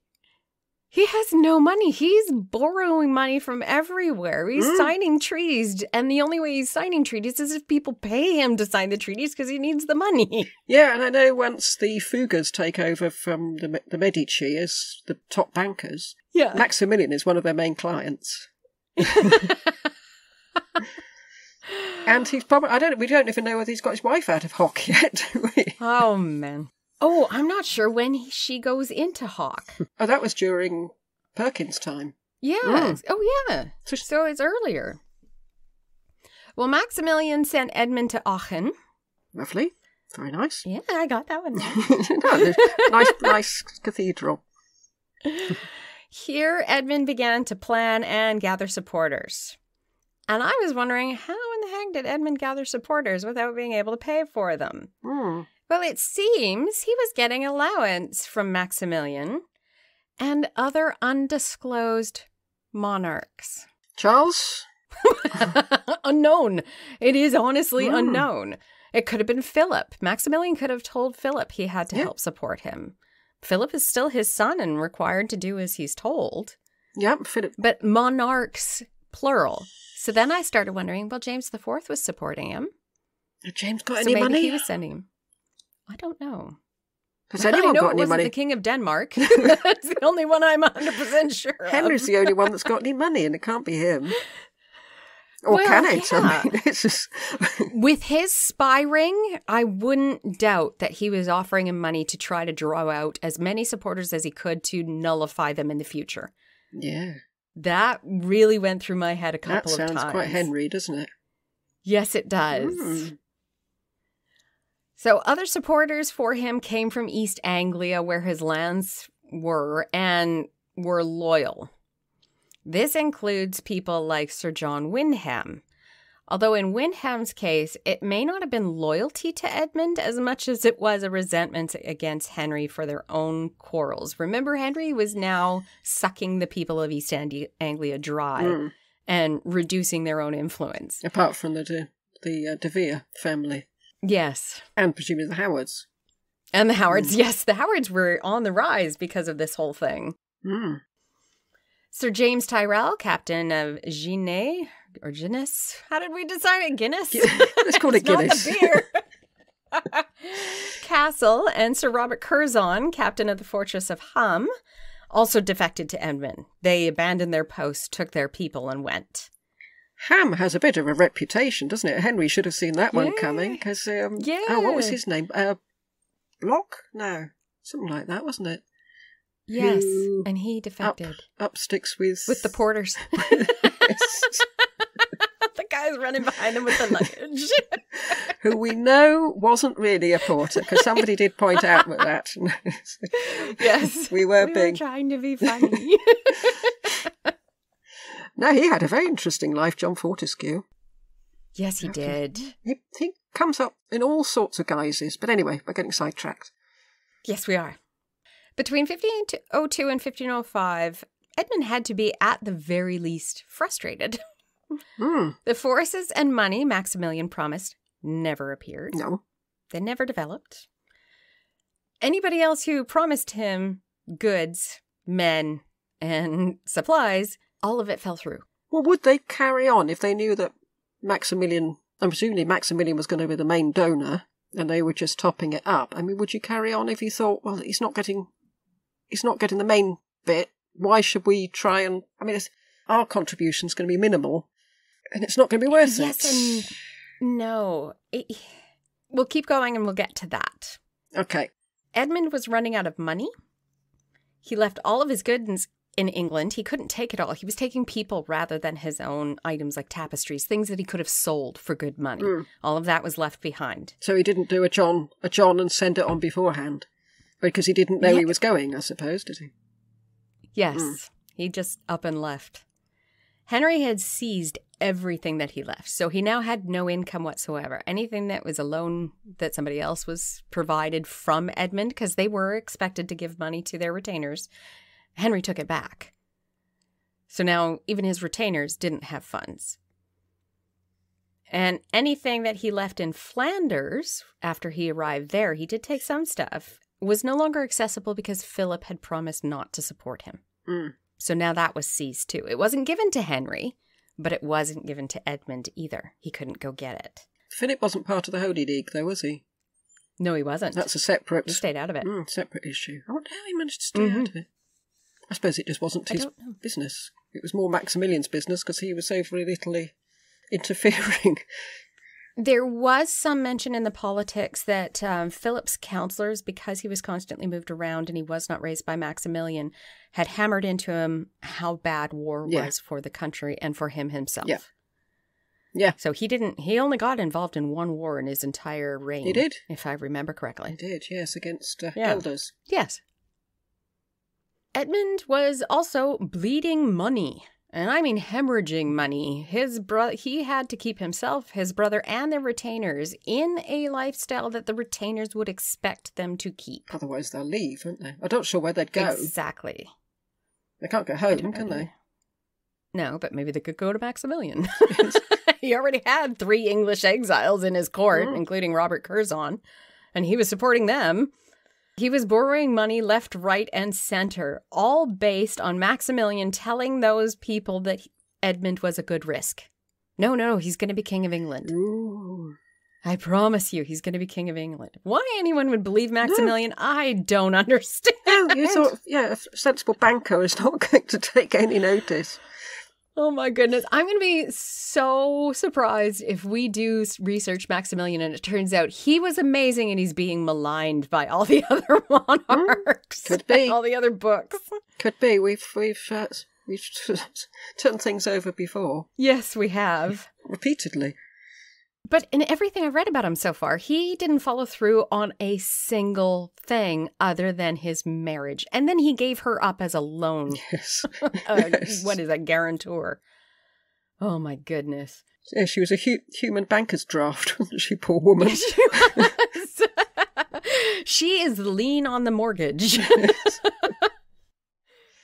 Edmund finally opened his eyes and began to distrust Maximilian, and he left Aachen. He was worried that Maximilian was going to get paid enough by Henry to actually give him up and return him back to England, which is possible. It's easily possible. He left his brother Richard behind as a hostage to his own debts. So now Richard is in prison. Sort of. It is a gentlemanly arrangement, and I asked about this, and I looked it up. If you were given somebody as a guarantor, they were to be kept by the person that you have provided them to as befits their station. So it's actually costing the person who gave the loan more money. It's only after you have reneged on your promises of when you're spending or when you're returning the money or what you're supposed to do that they end up going into a decline of circumstances where they say, well, now I'm taking this away from them. You know, I'm making it worse for your brother. You need to give me your money. And if you haven't got the money to pay up, poor Richard. Eventually, they're going to end up in prison and held in a cell. And I didn't read of anybody being executed, but I wondered what they did to the hostages. And sure enough, I will keep them in comfort and to their station. And they were free to roam and visit people and participate in activities. But if you don't pay by the time, their circumstances slowly degraded. Pretty seriously, actually. England's diplomacy dogged him wherever he went. He basically got chased from place to place to place. Well, I suppose Henry has already set up the framework on the continent, because he's done it twice before. Well, he's done it 3 times before, so it's all going to be there. Yeah. It's a little more difficult for him for this one because Maximilian went into a treaty with him for Perkin and Warbeck. But when Maximilian went into a treaty for Edmund, he entered into the treaty, got paid the money, but then said he would only give him Edmund if Edmund arrived in lands he himself held.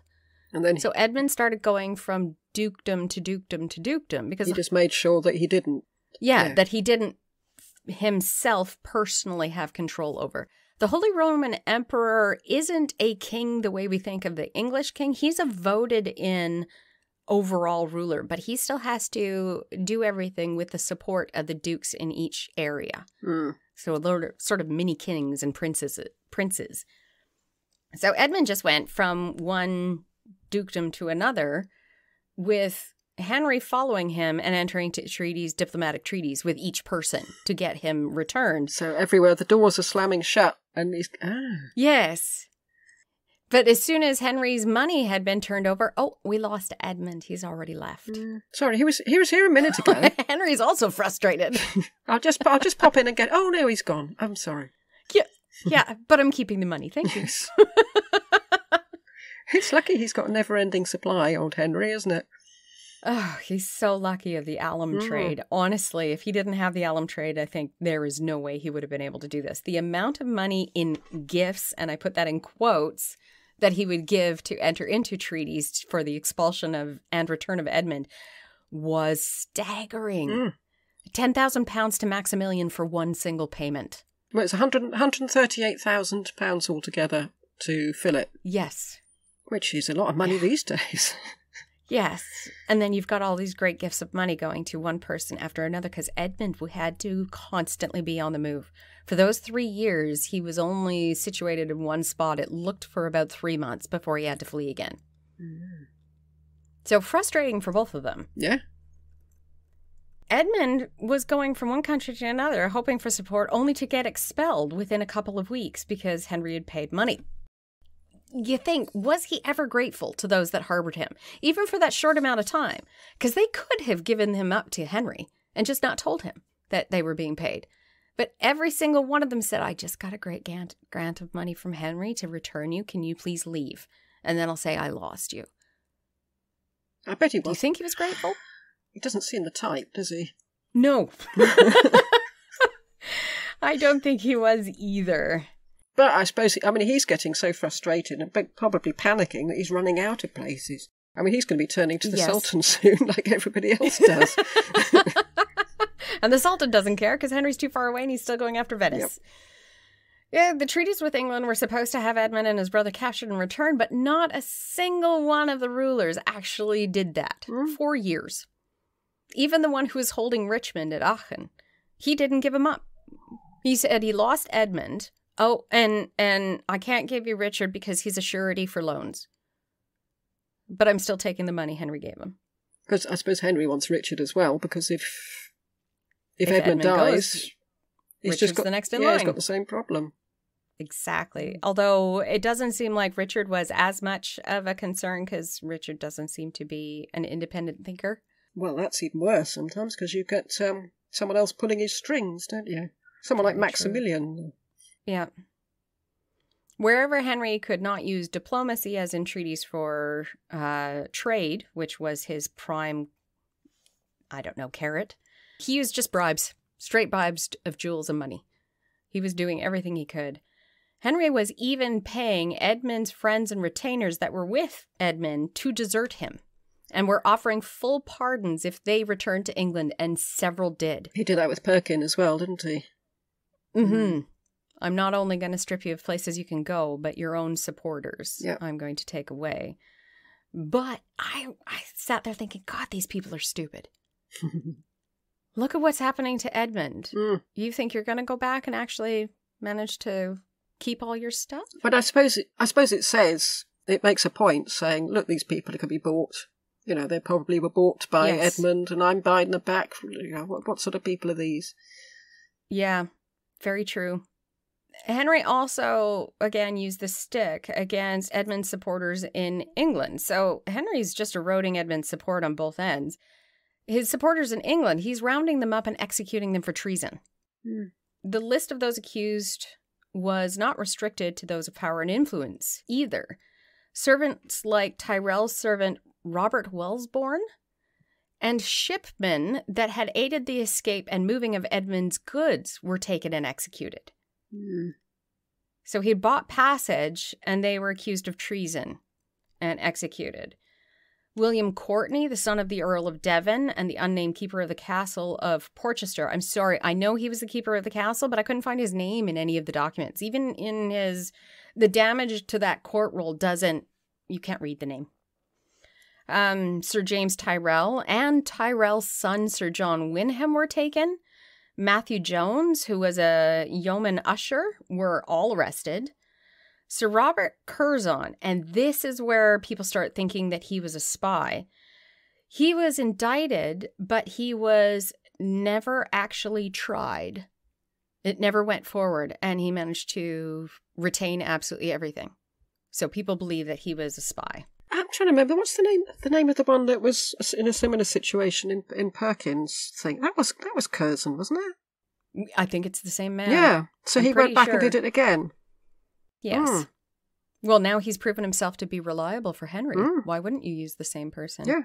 And if nobody knew that he'd been spying initially for Perkins' side, then you know he's the best for the job, really, because he's shown that he will stand up against Henry in whatever circumstances. Yep. Yeah. Yeah. The knights were beheaded, the commoners were hung, and the poor shipmen, who were probably the least offending, because they were just taking money to ship goods and people, were hung, drawn, and quartered. Edmund and Richard were kept informed of the goings-on at the English court so that they knew what was happening to their supporters. And that was deliberate by Henry. He wanted to ensure they knew what was going on. That was not There's not much point doing it if Edmund doesn't know. Right. But you think he must have been setting up so much discontentment in England.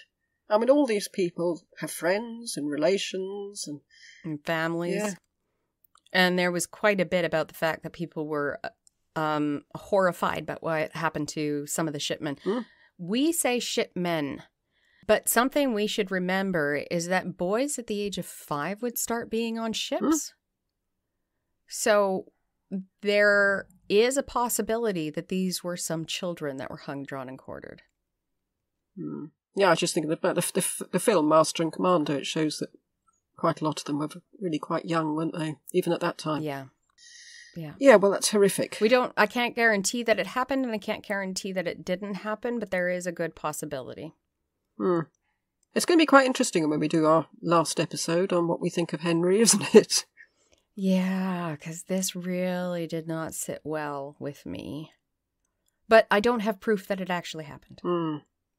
And I suppose, on both sides there's going to be slurs. So there is a gentleman in Edmund and Richard's retinue, and his name is John Chamberlain. And he was the source of all the information from England. We can't say if Chamberlain was a friend or a spy. I'm thinking a spy, since the person he used to obtain the information for the de la Pole brothers was a confirmed spy for Henry. And John Chamberlain got out of this rather well off at the end.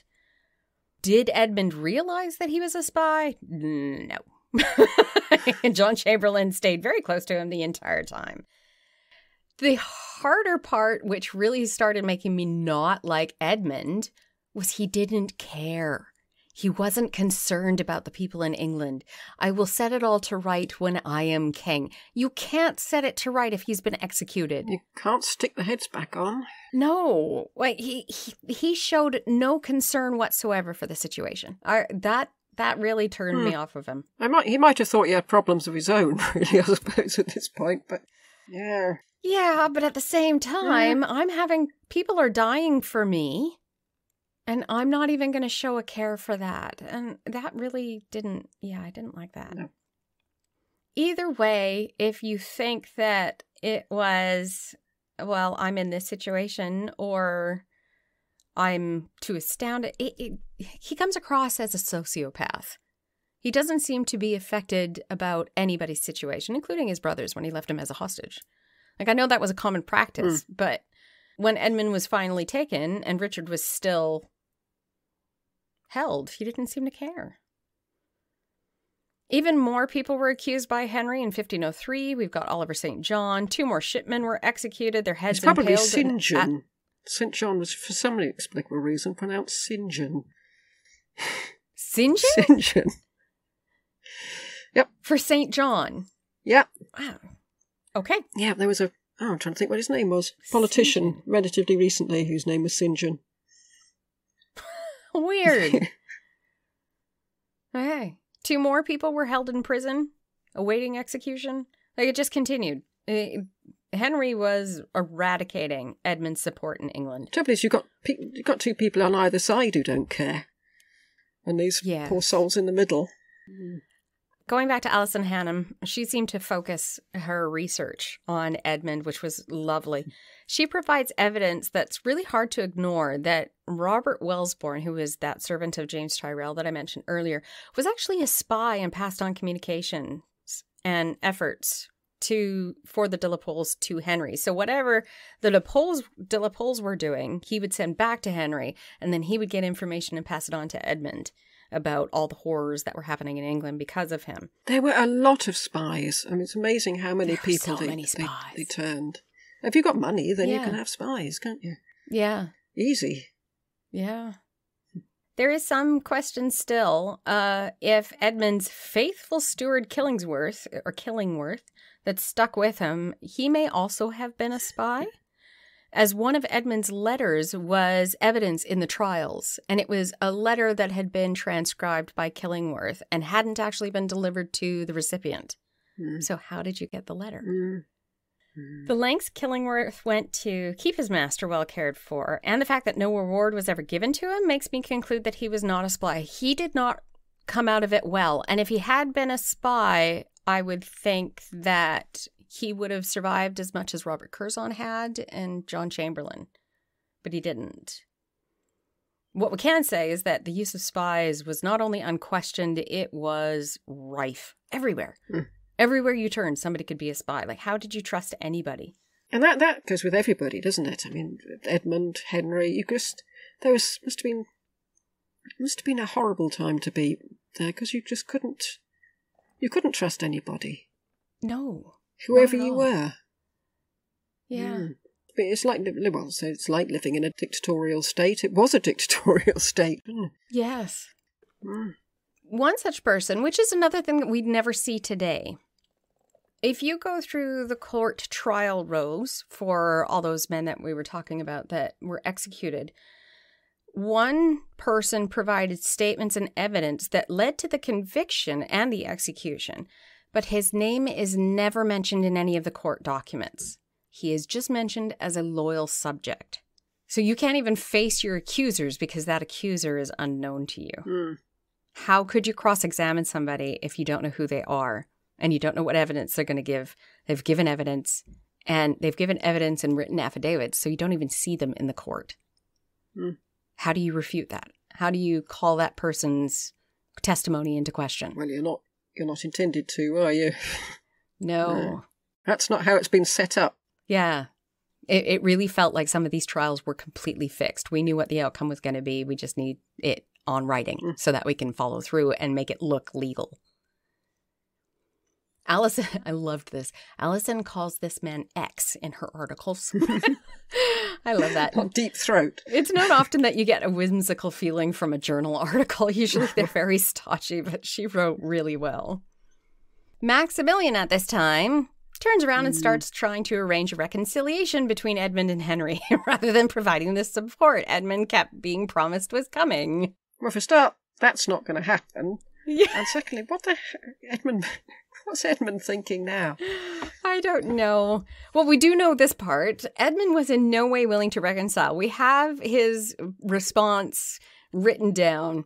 Quote, "I promise you, Henry and I will never be together in England at once without injury to one or the other." End quote. Well, that's very true. Yes. One of you is going to be That's in just trouble. stating a fact. Yes. Maximilian seemed to have this weird fantasy that Henry would still give back all of Edmund and his followers' lands and money that he had taken, but that they could continue to remain living at Maximilian's court. Oh, and so then they could pay rent. Yeah. Where did you think this was going to happen?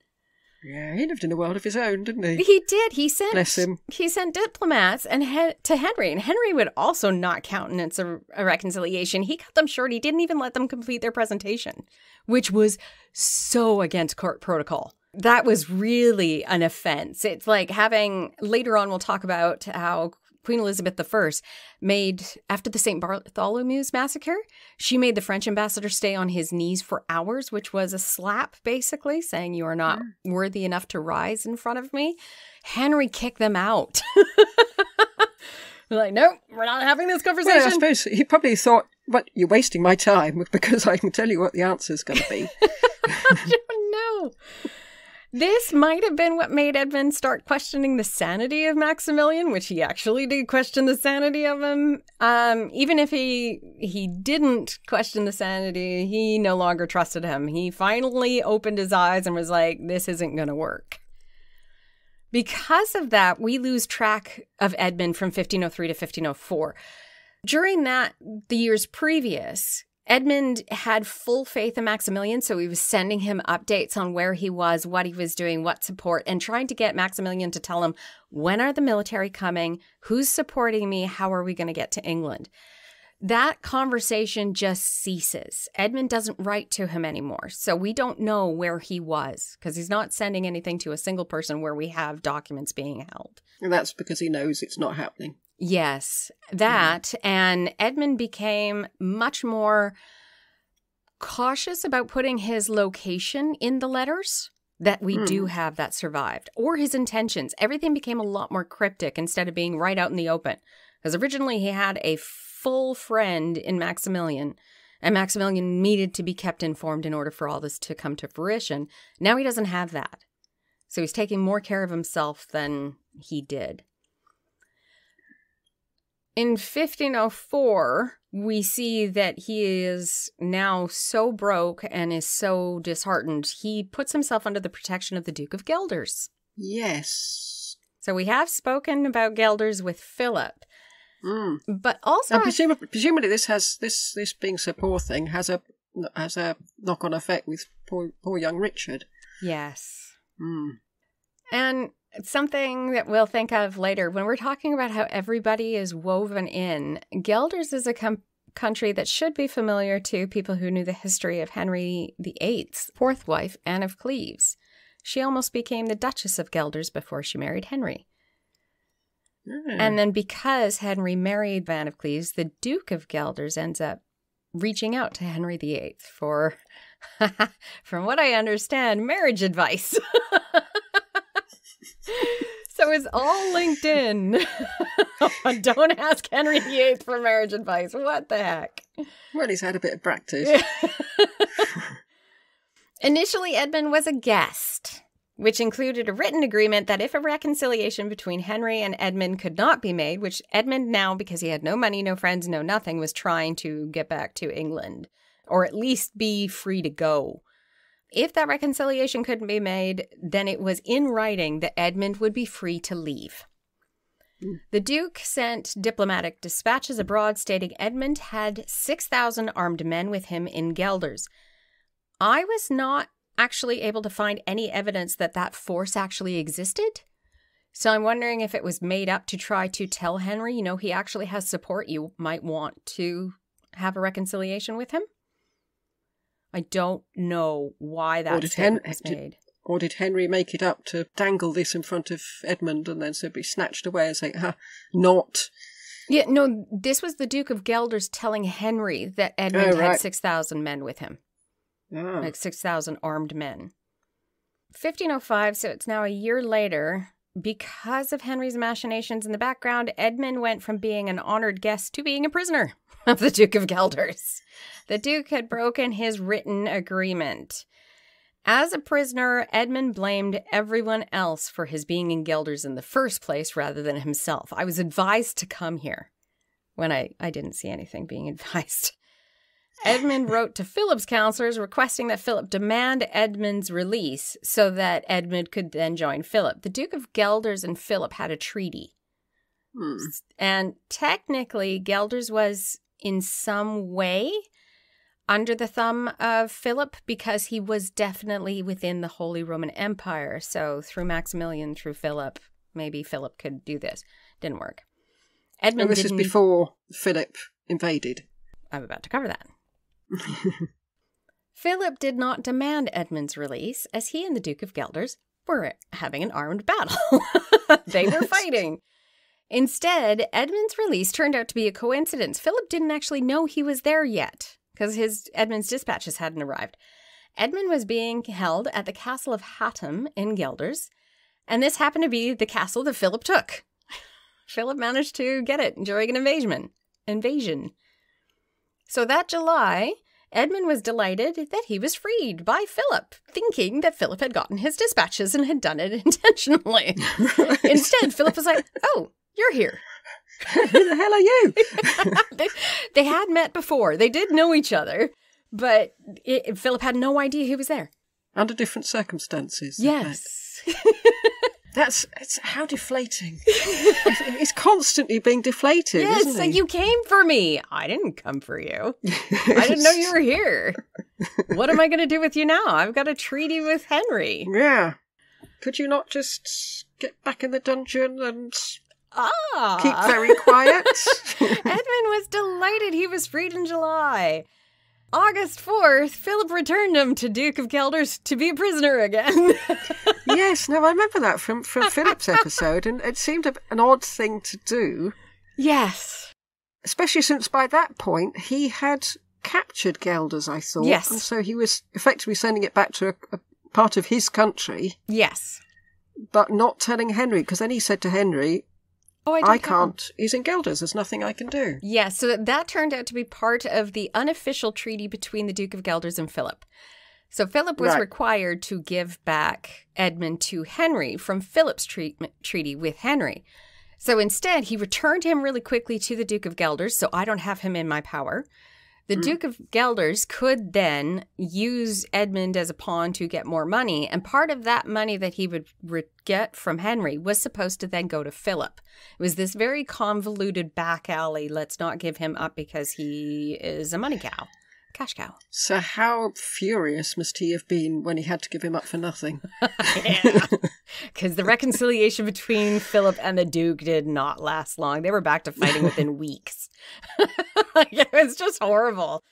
Edmund. Well, I was thinking about when he was shipwrecked. Yes. And suddenly he's not getting anything for Edmund apart from being allowed, pat on the head and off you go. Yeah, so he didn't get the money from the Duke of Guelders because the Duke of Guelders didn't get any money and they were now fighting and he wouldn't have given Philip anything, and then Philip gets shipwrecked and has to give him up for free. Comedy. No wonder he was so grumpy and petulant all the time. Yes. Edmund was now a full-on prisoner. He was held as a prisoner, barred windows, you name it. And he could get no news of either Philip or the Duke's intentions where he was concerned. Yeah, I remember he was treated much worse now. Yes. Yes. Because he wasn't any use to anybody anymore, was he? Yeah. Mm. He was technically being held in luxury. While they did put bars on his windows and he was restricted and he was watched, he was still considered to be held in luxury because he was in a room. He wasn't in a dungeon. But as rumors began to swirl that the Duke was going to put him in a secure prison before he handed him over to Henry, Edmund managed to escape somehow, but we don't have any details of how he escaped. Yeah, he couldn't have bribed anyone, could he? No, it didn't do him any good. He was recaptured almost immediately, less than a mile down the road. Bless him, he can't do anything right. Yes. Richard, still as a hostage in Aachen, sent letters out pleading for money to negotiate Edmund's release and was denied by every single person that he contacted. Yeah, which was more than Edmund was doing for Richard. Yeah, Edmund just left him there. September of that same Richard. year, so we're still in 1505, the Duke handed Edmund over to Philip of Burgundy as part of their reconciliation. Philip called Edmund a guest, but Edmund was not allowed to leave. Philip did provide an allowance and gifts of clothing, but it was still a prison, and Philip was ensuring he kept him because he was now a pawn in trying to renegotiate trade relations with England to get a better deal. Like Burgundy really got a raw deal in the Intercursus Magnus. That's why it's considered the cursed treaty in Burgundy. No, it's the Malus. The Malus. Malus. The next one that's the cursed one, isn't it? Yeah, this one wasn't very popular either. No. No. But it gets a lot worse. Yeah, the next one gets worse. Because the previous one has a reciprocal agreement. Yes. Whereas the second one doesn't.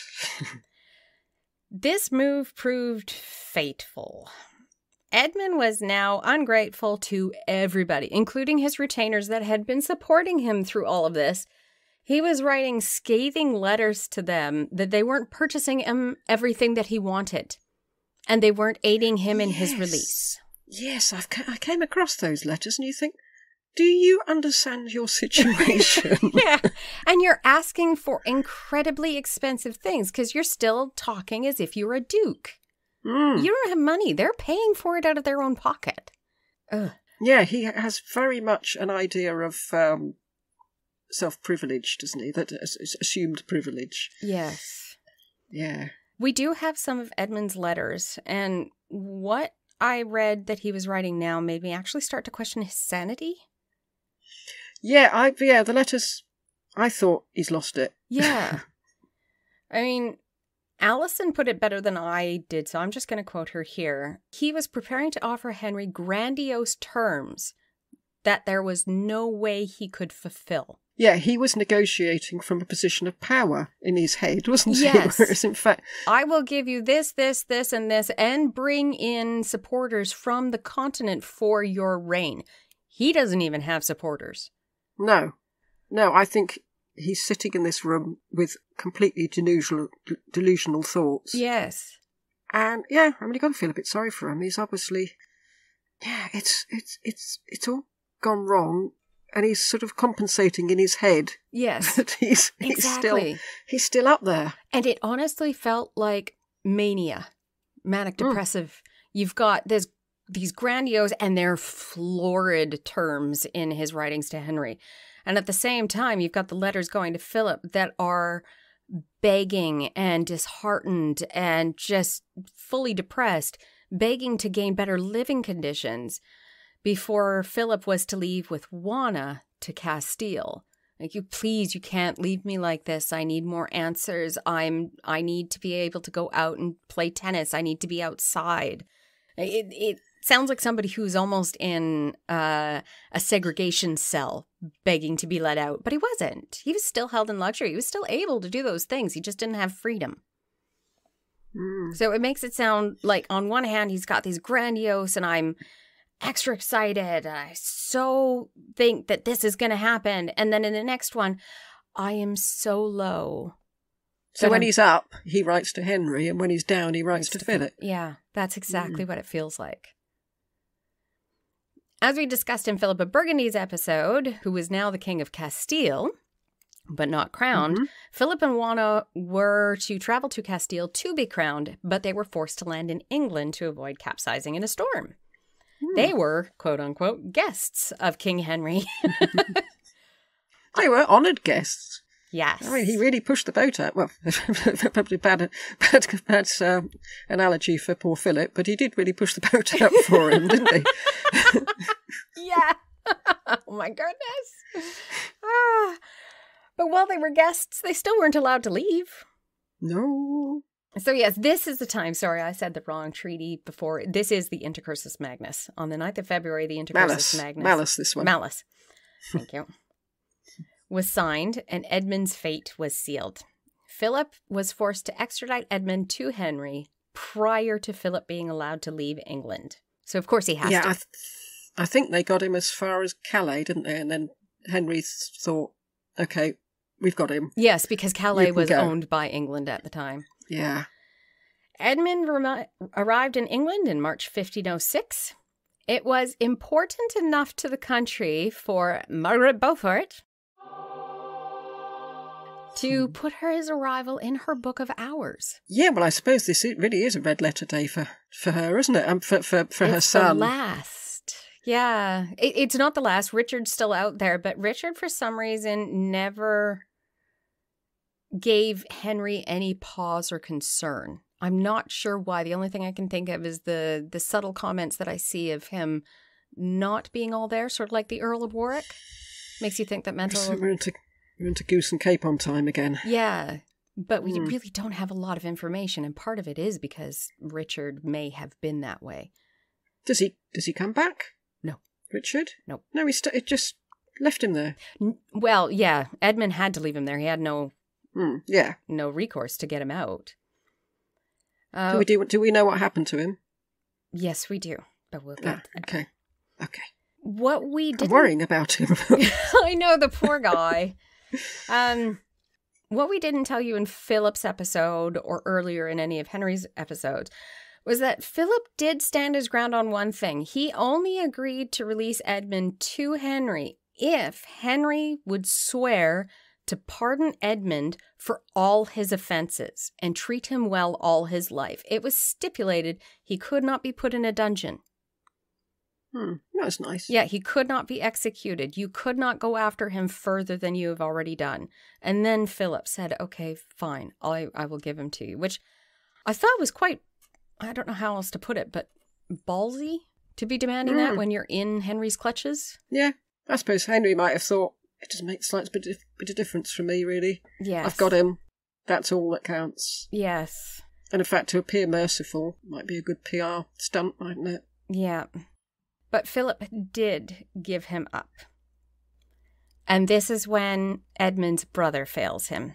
Richard's still a hostage in Aachen and really struggling. He's not being held in very good circumstances because Edmund didn't follow up with the terms of the loan. He abandoned Edmund's cause, found someone who was willing to pay to have him released, and then made arrangements for his own refuge in Hungary and spent the rest of his days in Hungary. What cause? There was no cause to abandon by this point, surely. Yeah, Edmund was totally taken. There was no way he was being released unless he escaped, but how? No, Richard seems to have made a good move there. Yeah. When we go back to the document of Philip giving up Edmund to Henry, this document, way I read it, could be taken one of two ways. It could be read to mean that the treat him well all his life could refer to Edmund's life or Henry VII's life. Which doesn't last much longer. Well, obviously, want to know that. Doesn't. Ah, okay. Mm-hmm. I'm assuming then that Henry VIII read it in the latter way. For Philip, this was actually the best thing he could do, regardless of if he was in England at the time. He was not going to get any money. Henry was very close to getting Edmund back on his own. We know this from Edmund's writing and Henry's dispatches with the Duke of Guelders. To be honest, and I have to be pretty humble here, I got Edmund's letters. I got a couple of them. And I lost the ability to even attempt to read it. I had no idea what was going on in this mind. So I actually, the first time I read it, thought he was seriously insane just by the writings. And it wasn't until I read Alison Hannam's journal article that I understood why I was struggling so much. Spelling was not fixed. And it turns out everyone spelled words phonetically. Seems good so far, right? Except that everywhere in England spoke with different accents. Yes. And used different words for different things. Edmund's phonetic spelling lost me entirely. So was he speaking an East Anglian accent then? Or writing in an East Anglian accent? Yes. So all of the stuff that I'd been reading in court documents and everything, and I was like, wow, I'm getting really good at 15th century English. But not Norfolk. No, because I was reading everything with the pronunciation of London and the capital. because they're all written by people in London and at the capital. The court documents, death rolls, diplomatic dispatches that were either in French or Latin, that kind of thing. And I'd been reading those up to this point, and I was like, yes, I am so good at this. And then I read this, and I was like, what the hell? I don't know what's going on. So I'll provide you a couple of examples. And I'm going to do them from Alison's article specifically because I didn't figure these out. Words like cover were in there. C-O-V-E-R. Mm-hmm. You think it's cover. No. Cover? Nope. I'm trying to approach it like a cryptic crossword. Go ahead. Let's see what you come up with for a minute. Is it a job? Somebody who does this thing? Cover? I'm trying to think of a Norfolk accent because it's quite similar to a Somerset accent. Cover. My cover. Because we have my lover here in Somerset. That's what you call everyone, my lover. Take the C sound and change it to an S. All right. Sova? No, I'm not getting it. Sure. Sure? S-U-R-E. Sure. And he spells it C-O-V-E-R. The V is... was sort of an U, F presumably. sound.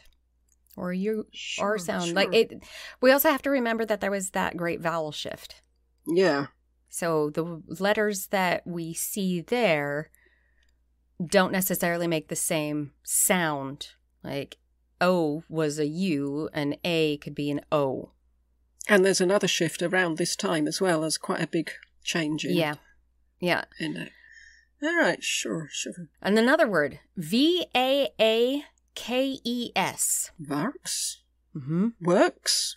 Close. You're getting closer. The W is correct. Walks. Watch. Right. Those are two. Every single word of his is like that.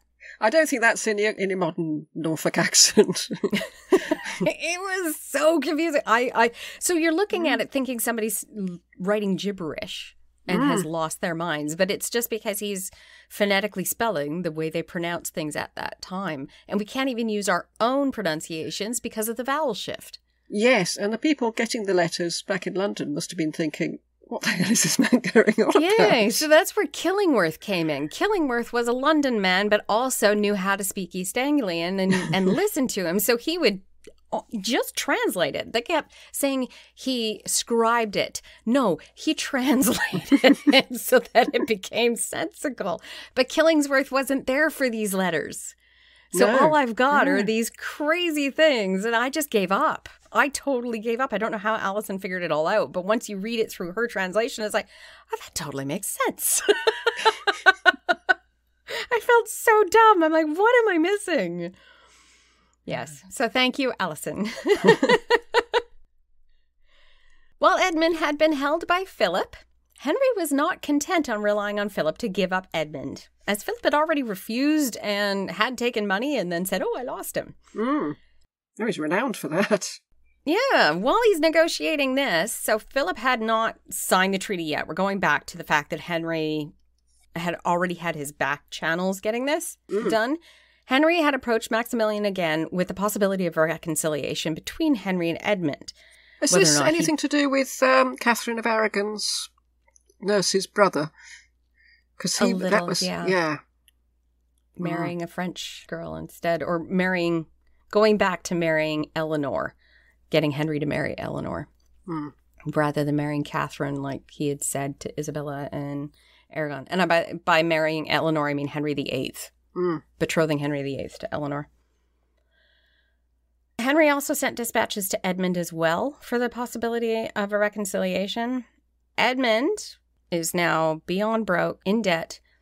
He's abandoned by his brother, and he's ready to agree to anything. And so Philip really didn't have any choice. Edmund was going to come back to England anyway. He might as well get a preferable treaty out of it. Poor Edmund. Well, I think poor Edmund now. Every single person that had agreed to support him had abandoned him or out and out betrayed him. And he had no one else to turn to for support. So he was very, resigned to going back to England. He didn't fight it in any way. I suppose it might have been quite comforting for him the way that Henry treated Perkin before Perkin jumped out of the window and ran away. Yes. He might have thought, well, at least I'll get that. Maybe. Although, of course, then Henry did hang him. Yes. But at the same time, Edmund drew up conditions before he agreed to go. And the conditions that he sent to Henry were that he needed his dukedom reinstated. All of his grandfather's, father's, and brother's lands and offices, including being on the council, the King's Council, were to be returned to him. Henry and his council must have been falling about when they got these things. What the heck? This is, again, I was like, are you insane? You now are in prison. You're being held against your own will. And you still think you can demand all these before you return to Henry. That Henry didn't give you even when you're in a better position to ask for it. Exactly. Like, what? How on earth could you think that you were going to return better off than when you had left? It was astounding. That's when I started thinking, like, seriously, he must be manic. He has to be manic. Delusions of grandeur followed by depths of depression. Unless he thought that by asking for a lot, he'd get a bit. Oh, maybe. Whereas if he didn't ask for anything, he might not get anything. I should try that with my husband. I'm going to get myself 3 dogs. And he'll say no and freak out. And I say, okay, can I get one? I want another dog. I miss my babies. Anyway, back to this. Yeah, so when he's writing this is the other thing we need to think of. He is now a prisoner. He's not held in luxury. His windows are barred. He's got guards outside his door. It is a prison. It can't have been all bad. He was able to entertain officials and play tennis. But he was never left without somebody guarding him with weapons. Sadly for Edmund, his terms were not taken. They weren't even presented to Henry. No, it turns out Henry didn't get them at this point. Philip had turned him over before Edmund's letter got to Henry.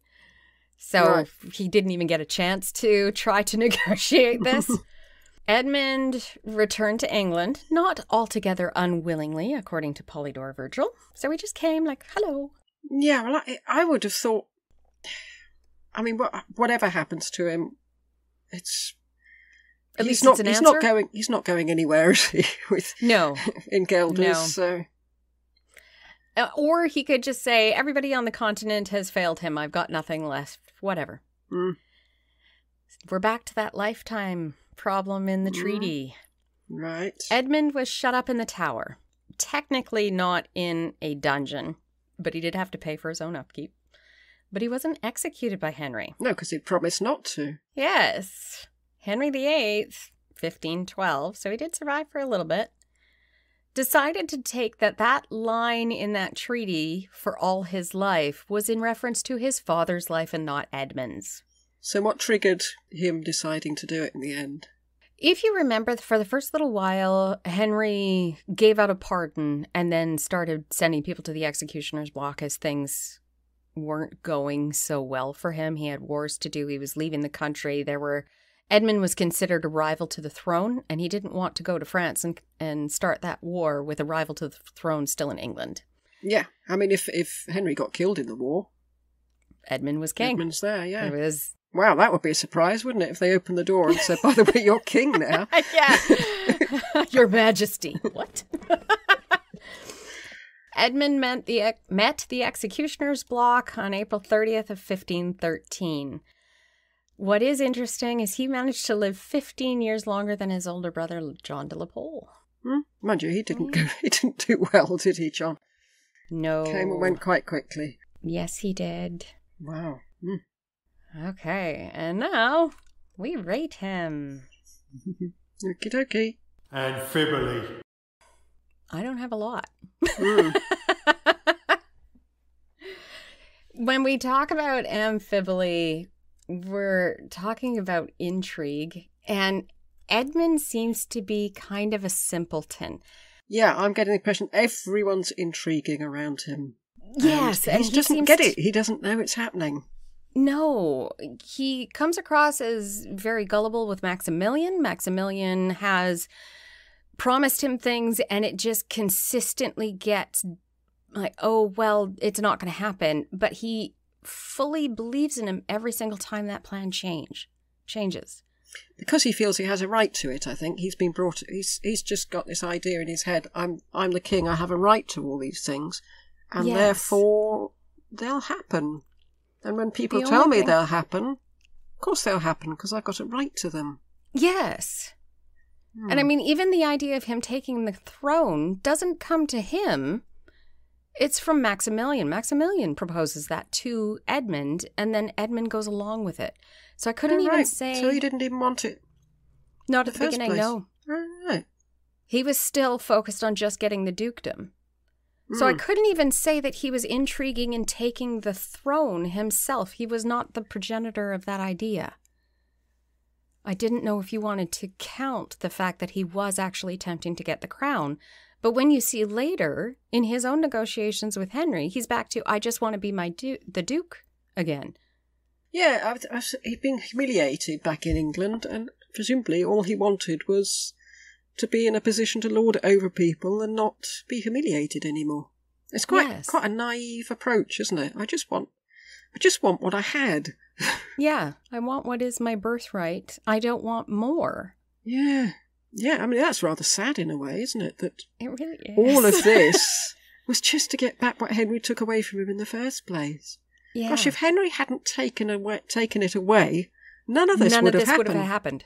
No, in my opinion, he would have stayed loyal. He had been loyal up to that point. Yeah, it sounds like quite a shallow character. All I want is to be able to boss people about a bit, and to be in the right point in the jousting. Yes, but well, not shallow, but simple. I don't know. It's almost like he didn't have the imagination to go beyond.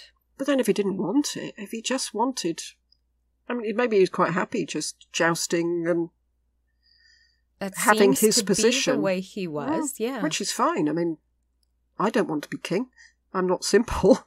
No, I don't want to be king either. I know what I have, and I'm very happy with what I have. I'm not looking for more or less. And maybe he felt the same. All I want is the dukedom. Oh, that's tragic, really, isn't it?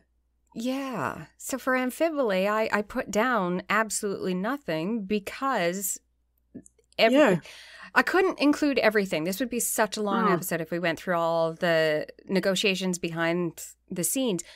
He was not the negotiator, though. No. I can say that. Every single person that he ended up with, they did the negotiations on his behalf.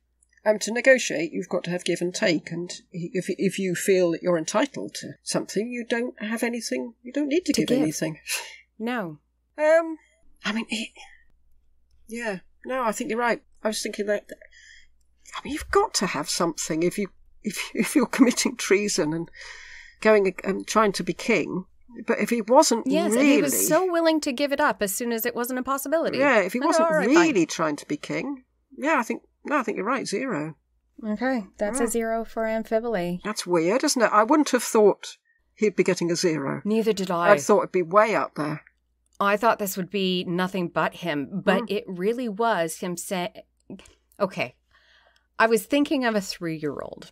You know when you've got a 3-year-old and he's very focused on one thing and you go, oh, look at this shiny thing I have. And they're like, oh my gosh. And they drop whatever they literally just let go of it and it falls to the floor and they grab the next shiny thing. And then somebody else comes along and offers them something else that's even shinier. And they go and grab that, dropping that. But if you take the other 2 away, he's perfectly happy with the original thing that he had. That's what it felt like. It felt like everybody around him was trying to influence how he was thinking. And he was letting them. I didn't find anything in there that was himself making the decisions and being the power behind his actions. But Maximilian must have been equally delusional because he's saying, be king. Yes. And I'll help you with all these things. With the money I don't have, the people I don't have, the ships I don't have. That's okay, the King of Denmark will do it. But if he hadn't suggested to be king in the first place, it wouldn't I don't think it would have ever shown up. No. How strange. He just wanted to be a duke with his birthright. That's it. Yeah. I want what I feel is rightfully mine. Yeah. Yeah. Well, 0. Anti-peristasis. There's a lot of movement here, and none of it upwards. No. No. Technically, when his father died, if we just go with the strict rules of law, he did not have the income required to be a duke. It was perfectly legitimate, and previous kings had done it all through the ages, of reducing his rank due to the financial situation. There was a bit of, I don't like you because you're a cousin and you have a better claim to the throne, so I'm going to bring you down. But if we were just to go with the strict letter of the law and standard practice of England at the time, this was a legitimate move for the king. He wasn't entitled to be a duke. So I can't even say that he lost the dukedom for his actions or anything. It was just a legitimate action. But he lost the earldom. And he lost the earldom. Marquisery. Yep, he lost everything. Well, it's one of these ones where he was a noble, and then he spent a lot of time in prison as well, didn't he? No, not really. It sounds like it. But he was only in prison with the Duke of Guelders, and then Philip had him for a couple of months, and then he went to England. So he was held from, 1509 to 1513. So he did have quite a few years that he was free and running around trying to get somewhere and getting nowhere. But he did ultimately end up with absolutely nothing and being executed. I suppose you knock a bit of points off for the fact that he wasn't as high as he thought he ought to have been. Yes, he was. So we're not going down from Duke, we're going down from Earl. Yes, and in my opinion, we are, for the legitimacy of the law. Yeah. I mean, Henry did have the option of giving it to him anyway, but he chose to follow. So Edmund is seeing a huge gap between Earl and Duke. So we might as well. So I think 8. Yeah.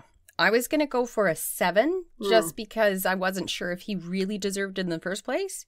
So I brought him down a little bit just because he had delusions of where he should be. Yeah. So I had picked a 7. So that is a 15 for antiperistasis. Martyrdom. Well, he died for his cause, but it turned out that his cause wasn't fantastic. wasn't what we thought it was. No, but technically he did die for what he wanted. Yeah. He was willing to let a lot of other people die and wasn't concerned about the fact that his supporters were being executed in England. Yeah, quite a lot of people were martyred. I mean, I think the fact he died for a cause, albeit a delusional one, he needs points. I agree. I'm going to go straight down the middle and go with the 5 because he died for the cause, but the cause was a bit ropey. I went with an 8 because he did ultimately die for his desire to have his dukedom, and he did go quite out of his way and put himself and his brother and many people at risk to get it. Yeah. No, so you're right. I went higher. I will bump it up, I think. I'll go with a 7. A 7? So that's 15 for martyrdom. He's not doing too badly. No. Although I was really surprised. I am surprised about the amphiboly. I was surprised when I finished my research that I was like, I don't have anything. Yeah, and I thought that would be 9 or 10 for him, definitely. Yes. Yeah. 18. He lost everything. Absolutely everything. He was attainted. He lost his dukedom. He lost his lands. He lost his money. He spent most of his time on the run and did not have anything to provide to anybody. The only thing that I could say that he did do or pass on was it was his presence that provided the intercursus malus, which had an effect on Burgundy. And when you're thinking about how well he's known, yes, Perkin Warbeck and Lambert Simnel, I would say, were the names that people would remember. Edmund de la Pole, no. Not so much. Possibly because he never actually managed to get an army together to come to England. He was sort of that mosquito that you keep swatting away, but it doesn't bring a whole bunch of other mosquitoes with it. He promised mosquitoes. Yes. But they never showed up. Yeah, I'll go with a 2, I think. I can't think he can have any more than that. I agree. I was thinking a 2 as well, because while he did influence Burgundy, that influence didn't last very long because that treaty didn't last too much longer. And then he just becomes an obscure person in history. And Philip didn't last much longer after the treaty. So it became sort of irrelevant, really, didn't it? Yes. Yeah. Okay. Yeah, it was really hard to say, because I thought for sure what I had in my head I thought was going to be this amazing thing. And then it turned out there was absolutely nothing. No, I mean, he was just chased around Europe. That was his life, wasn't it, once he'd taken the plunge to go? Well, yeah. He had no choice but to go. Yes. In fact, it seems he has no choice but to do any of the things he does. He's just whooshed along by the tide. He really is. Float a bleeding float. Okay, they're fairly sure that this is a portrait of Edmund. Right, well, he's got a rather dashing red beard. Mm-hmm. Very interesting hat.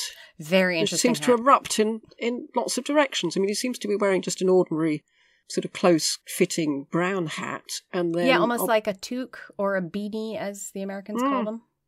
But there's a huge black beret stuck on the side with a ostrich feather. Yeah, which is supposed to be worn by dukes. Oh, I see. This is a propaganda And what's the portrait. rosette on his... Is that a heart or something on there? It is his... There is debate about what it is. They're not sure if... Because he is... The Marquis, the Duke, and the Earl all have the same badge. So while the ostrich feather is a symbol for the dukedom, they aren't sure if the badge is also to reinforce the fact that he felt he was a duke. One thing I want to bring your attention to, which is funny, is his collar. What we're looking at is a portrait of him. It's a profile portrait. Interesting nose. Interesting nose. Yes, he does have an interesting nose. It's got strange a big lumps bump. and bumps all over it. Yes. And smile lines, which I thought were interesting to be added in. Oh, yeah. He's got smile lines on his face right here. Yeah. But the collar is open. It looks very much like a collar that somebody would have today on a suit collar shirt with the collar open. There's quite a bit of speculation about whether or not that is supposed to be a symbol of him showing his throat, and that's an indication that he feels that he's powerful and invulnerable. Well, that backfired. Yeah, big time. This was definitely painted before he left England. Yeah. And it looks more like one painted in Henry VIII's time rather than Henry VII's. It's just got a different feel about it. Yes, it does. There's more detail to make it lifelike. He hasn't got that sort of winsome half smile that they all seem to have. Right. I didn't even think of that. He's not smiling at all. Even though he's got his smile lines, he's got no smile at all. Strange, his neck seems to be... He seems to have 5 o'clock shadow on his neck, which is a bit strange. Yes. Yeah, the back of his neck. Yeah. I don't know if they shave the back of his neck every time he gets his hair cut. Maybe he was just a hairy man. I don't know, but the collar open and the fact that he's got the ostrich feather to signify that he's a duke makes me think that he had that delusion of grandeur. Yeah. Yeah, I'm a duke, whatever you say I am. Yes. Yeah, no, I think that umps the numbers up quite a lot because as a propaganda piece, it's more interesting. It is very much a propaganda piece. More interesting than just a portrait. So I'm going to go for... I think I'm going to go for a 7 or 8 because I like the fact that he's saying, I've got the feather. I'm a duke. Yeah, this is one of the portraits that really does show symbolism is starting in the portraiture. Yeah, I'm going to go for an 8. Okay, I am also going to go for an 8. Aren't you glad you put that little feather in your hat now? Yeah, you actually got points for something. So that's a 4. So that is... No, that's an 8. That's an 8. We put them add them together and divide by 2. That's an 8. So his total is 42. Yeah, that's not bad. That's not bad at all. I don't think it's going to help him, though. No, he beats out the Earl of Warwick, Arthur Prince of Wales, John de la Pole, Polydore of Virgil, And Philip the Fair. He beats Philip the Fair. But he's under Edmund Dudley. That would rankle. A commoner beat him. Yes. Yeah, it's even happening after death. The thing that was plaguing him throughout his life is happening 500 years later. Maybe he would feel better that he beat Philip. Yeah. But then Philip was a duke too, so he probably thought he was on par with Philip. Hmm. Oh, no. He's an archduke, though. Oh, right. I don't know quite how these things all fit together, but it sounds bigger. Mm-hmm. It does sound bigger. But the final question. Are they too delicious, or what? I'm thinking no. Why? Because of what we said, he doesn't actually do anything. He's got this idée fixe, isn't he? That I want to be a duke. And whatever you say, I want to be a duke. And the rest, and life just whooshes him about and buffets him, and he just keeps saying, but I want to be a duke. Yeah, exactly. That's exactly what I figured he was doing. So it's almost like you could see him walking along like a duck quacking, but instead of quacking, he's just saying, I'm a duke. Yes. I'm a duke. I'm a duke. No, I've got the feather. No, I'm sorry, Edmund. I mean, I hate to put more misery into your life, but no, not. I am the same. That is a hard no for Edmund. Oh.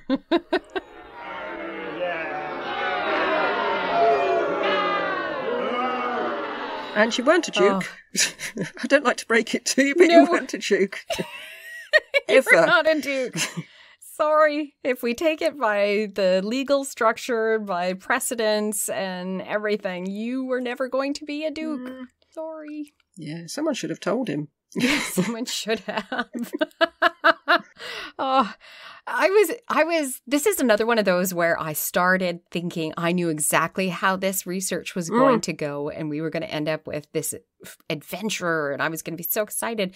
And in the end, I felt kind of sad for him. I do, yeah. He just wanted the one thing. If Henry had said, go on with you then, have your duke and run along. Exactly. None of this would have happened. No. He would have gladly kept on going with the tournament route, doing the whole chivalry thing. All those people wouldn't have died? Nope, they would not. He made absolutely no indication that if he was left to his independent life that he would have gone against Henry. I think Henry's paranoia kicked the whole thing in, didn't it? Yeah. Well done, Henry. Nice one. Yeah, this was 100% your fault. Well, no. We'll do part your fault, part Maximilian's. Yes. Oh. Yeah. Well, shall you pull my next victim, please? Oops. And if it's Maximilian, I'm going to be laughing. All right. We've got...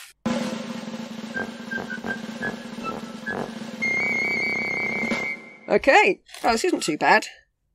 Well, I hope you don't think it's too bad. Okay. Louis XII, King of France. Ooh. So, yeah, we haven't done Charles yet, so we're straight on to Louis. Okay. Yeah. That'll be interesting. So for patrons, they will know a bit about him, because we've talked about him in the first episode of the Not Leonardo episode of Leonardo. But so far... Yeah, we should probably explain that, because our regular listeners won't have listened to that Patreon episode. Lucy had to give us context for Leonardo the first episode, and instead Leonardo barely was in it. It was Ludovico Sforza, really, and Cesare Borgia, and a couple of other mindless thugs. Yes. But, and... I think that's actually going to give us a bit more information on the Holy League as well with Louis. It'll definitely give us more information on Naples. Yep. Mm-hmm. And he goes right through to marrying Henry VIII's sister. Yes. As an old man. Not for long he didn't, but... No. But the only thing we discovered about him was that apparently he has a tiny head. That's all we knew. Yes, that's all we know so far. No, that'll be good. Yeah. That'd be really interesting, I think. Oh, I'm excited about that one. That'd be a good one. Oh my gosh, I listened back to when you pulled Polydor Virgil. I'm like, Ooh, I did not sound happy, and I wasn't.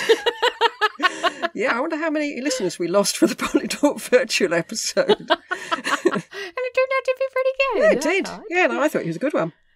Awesome. So this is the end of our episode on Edmund, Duke, Earl of Suffolk. We hope you enjoyed it and will join us for the next episode on the Northern Renaissance. That's coming next. Thank you for listening. If you enjoyed this episode, we'd appreciate it if you sent us some reviews on Apple iTunes and shout out to us on Twitter and Facebook. Let us know how we're doing. You can find details of the podcast and contact us on TrueTheRiverus.wordpress.com. Email TrueTheRiverus@gmail.com. We're on Podbean and all the usual platforms. Also Facebook and Twitter and Instagram.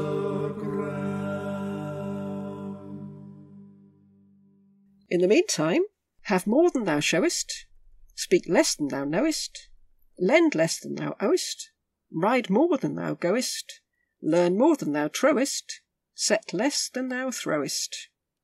This is Nothing, Fool. Okay. Goodbye. Goodbye.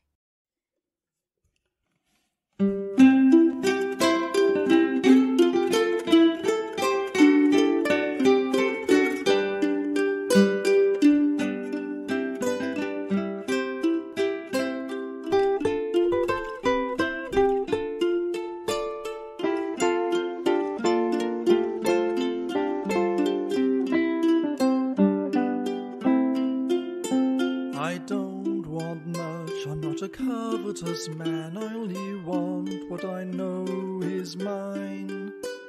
I want to go back where all this began, so respect my honoured bloodline. You deprived me of all my dukedom and all of my lands as well. Give me, give me, give me, give me, or I will raise such hell.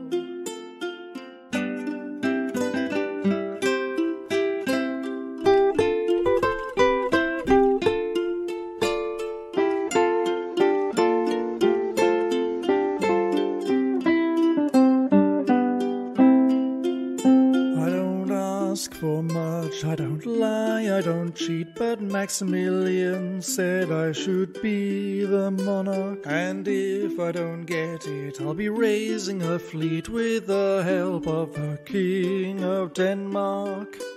I demand the scepter, I demand the crown, I demand what is rightfully mine.